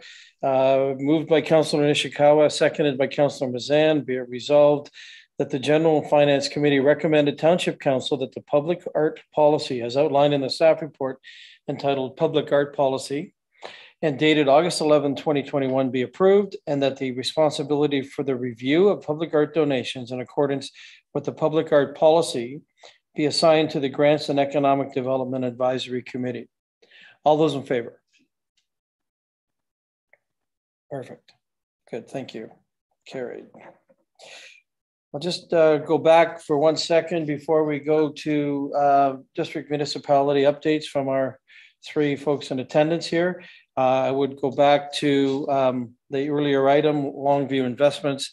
I have a motion here that I would read that we need to just do some paperwork on. Moved by Councillor Kelly, seconded by Councillor Hayes. Be it resolved that the General Finance Committee recommended Township Council that reconsideration of the defeated June 16, 2021 General Finance Committee resolution number GFC-2-160621 be deferred for 60 days based on the request from the applicant. License agreement application, Longview Investments Limited, Rule 9-14-073-01. All those in favor? Okay, good. Thank you. Sorry? Okay. Okay, all those opposed? Councilor Roberts. Okay, that's carried. Thank you. Appreciate your indulgence. Okay, if there's any unfinished business, I would ask you here and now if there is anything to be discussed. No? Okay, I see none. Under new business, I would invite our mayor with his good news and other news as our district municipality Muskoka updates. Go ahead, Phil. Thank you. Thank you. We had a public works meeting July 21st, dealt with some safe roads campaign stuff, awarded a number of small contracts, nothing significant, some water main replacements. We are looking at what's called a cross connection bylaw or a program, if you will. Basically, if a home or we were to depressurize the system, especially in the commercial applications that are connected to our sewer and water, it can draw water back out of the commercial facility, which could contaminate our water source. So they make things like backflow preventers to stop that. And we are going to be working across the district to implement a policy. It's not so much an issue on a personal home use, but it certainly is an issue on a commercial and industrial use. That's really the topic of our engineering public works. I did reference earlier, this morning we issued a press release that we have terminated or are in the process of terminating our contract with our solid waste provider, Waste Connections. For those who've been around for the past few years, we know that we've had numerous issues regarding our solid waste, missed collection pickups, and many more issues. We will be putting out an RFP for a new contractor. We should be able to award that before Christmas with anticipation that fall of 2023. No, we're in 2021. Fall of 2022, we should have our new supplier up and running. It's not just as easy as turning on tomorrow. We need many specialized trucks that are quite unique to Muskoka to be able to service our areas. So, and then the other thing that we are really trying to do is look at our waste management strategy to reduce our landfills. I've mentioned that before. So that's my update. Good, thank you. Councillor Edwards, you go right ahead, sir.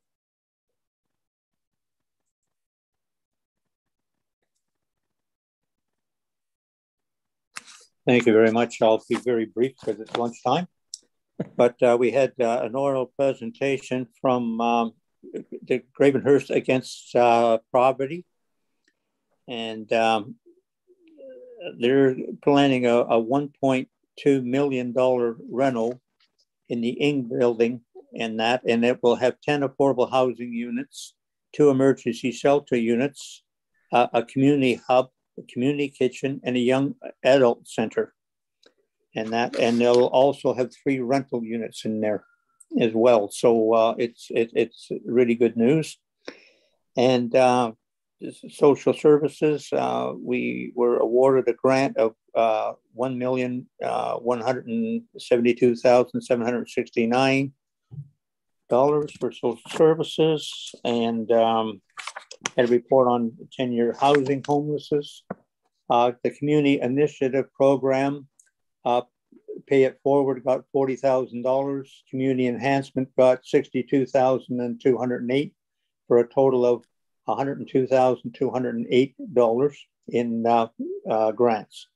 And everything else was other and not municipalities. Thank you. Thank you very much for that report. Councillor Nishikawa, go ahead. Thank you. There you go. I'll just quickly update our meeting of July 22nd for the health unit. So I'm trying to put things in the right order. There was a request to the province for increased funding for Andy's house. That's moving forward. An interesting financial update from the OPP and also insurance. And I just recommend that everyone really look at our district council meeting minutes. There was some very interesting things passed this last month or two. And one particular one, Councillor Harding, if you can stop me if I go too far, there was a request from the health unit. Sorry, can you hear the hammering going on? Sorry. Pretty much. Tim, take a break. Sorry. Should we not hear the hammering? There's a request from the health unit.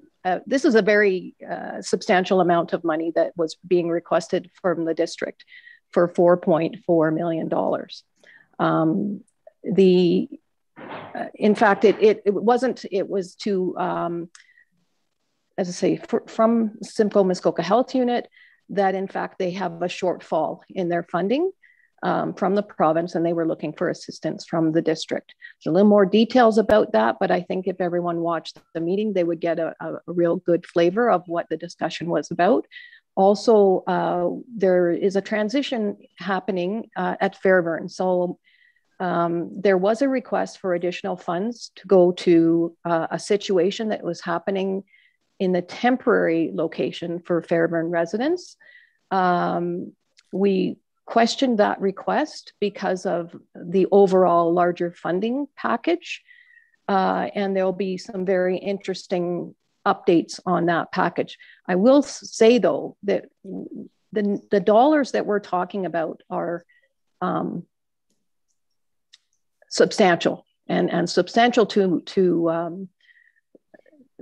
healthcare in Muskoka Lakes, and the pushback to the province of what is the responsibility of the municipality, and for us going forward is a very, very important thing that we should be following. But in case, so some of you may recall that Fairburn has been approved for 162 beds, if I remember correctly, and also some questioning about the funding is to be looked at, as well as the partnership with Fairburn.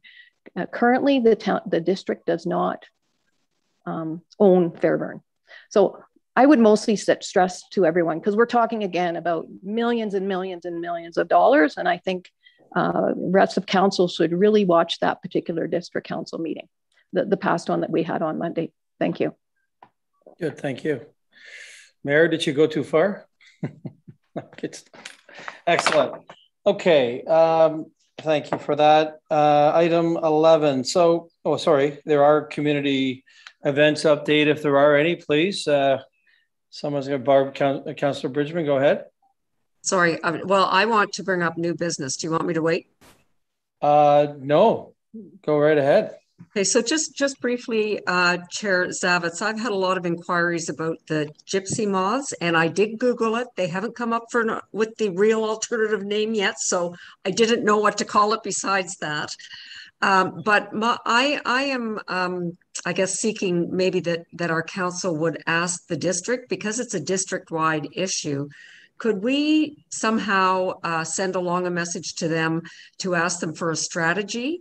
I mean, I'm not sure spraying is the answer. There's some downsides to that. I don't have the answers, but I think it's up to district to be responding and let us know so that we can let our constituents know if district's going to take a position on it or whatever. So I'm not quite sure how to put that forward. If somebody could help. Thank you. And to that point, I was also referred to bring it forward to this committee. So I think a bunch of us have been inundated with that. I'm going to let the CAO chime in here because I think you might have a good comment. Thanks, Mr. Chairman. Certainly I'll try. So it strikes me that this is a matter that certainly Watershed Council has a position or provided information on. It tends to be individual approaches, property owner approaches versus a broader fix, if you will. It speaks to the cyclical nature of this insect. And so it may very well be that Watershed Council, or a request should go to Watershed Council with respect to giving further consideration and perhaps consultation with the province as to potential approaches going forward. Thank you. Follow up, Councillor Zavitz. The questions being asked of me is who's going to pay for it? Like, is the district going to do something and the individual owners don't have to foot the bill if they want to do something? So I think I need to know a response on that part too. Thank you. And to that point, I think what I heard too was that the questions have to be first posed and then answers pondered. So I'm not sure how we as a township, and certainly pre-Councillor Mazan, but we as a township could formally create a resolution and then ask for support elsewhere. But we'll be talking actually about that in a minute under general information and correspondence as it relates to other communities in this Ontario province, all 444 of them, and how they communicate and how we reinforce some of that information. So Councillor Mazan, go ahead.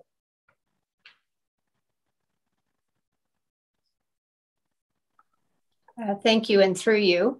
And Barb did, sorry, Councillor Bridgman did freeze here. So I'm just going to pick up what I think the request is, and that is to ask the district to help create a strategy as it relates to these gypsy moths and to start that process. And I just want to make sure I'm clear, because there is a distinction to be made between the Watershed Council and its role and then the district and its role. And I think the Watershed Council might be able to provide, and have actually for the past year been providing educational support. But I think the request is more about from a Muskoka-wide approach. This is maybe better in the hands of the district. So I think the request is really more about a strategy. And I think I've been having the odd question about, is spraying an option? And I certainly would not be an expert on that. And I can see that others might be nodding their heads yes or no on that. And I don't think we're the body to do that. So I think this needs to be in the hands of the district as to an approach. Sure. Here, the chair, sorry, the CAO would like to chime in again. Thank you. Okay, thank you. Mr. Chairman, not to put Councillor Edwards on the spot, but he is our rep on the district's planning committee as well as Watershed Council, and perhaps that's something that he can approach either body with if he's comfortable without the need for a resolution. Councillor Edwards? Yes, I can do that, and that asking and that. this is province-wide, not just district-wide, so it makes it very, very difficult, because if they start spraying, then they're going to start having birds dying and everything else like that. So it's not a simple fix. But anyway, we'll see what we can do.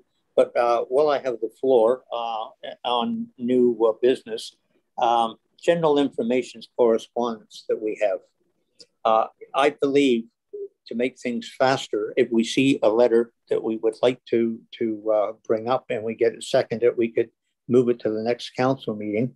And that, like, I'd like to bring it forward with all strains of testing for Lyme disease being paid for. If we had a seconder, we could move it rather than sending an email in and then trying to get a seconder and everything else like that. We're trying to modernize, so I would like to see that happen. Okay, so thank you. So to your, I guess one bite at a time. So to your first comment, you'll do our bidding at the folks here at the district. Thank you, sir, for that. Second point then, as it relates to item 11, under general information and correspondence, and you have been a champion of breaking this out and continuing to pay extra attention to these items as opposed to it in the aggregate the way we used to get it. So so are you suggesting, sir, that you would want us to actually go through every one and or just highlight ones that councillors have found a seconder on? Go ahead. Well, what I would like to do is, if somebody has one on, like I said, on the expanded testing of Lyme disease, and that if we had somebody counsel that, you don't have to go through every one. Another councillor might have something on something else, but rather than sending an actual request in, and that, it is on our business agenda here, and we should be able to look after it to speed things up. Thank you. Okay, thank you. Mayor? Thank you. And I appreciate that concept.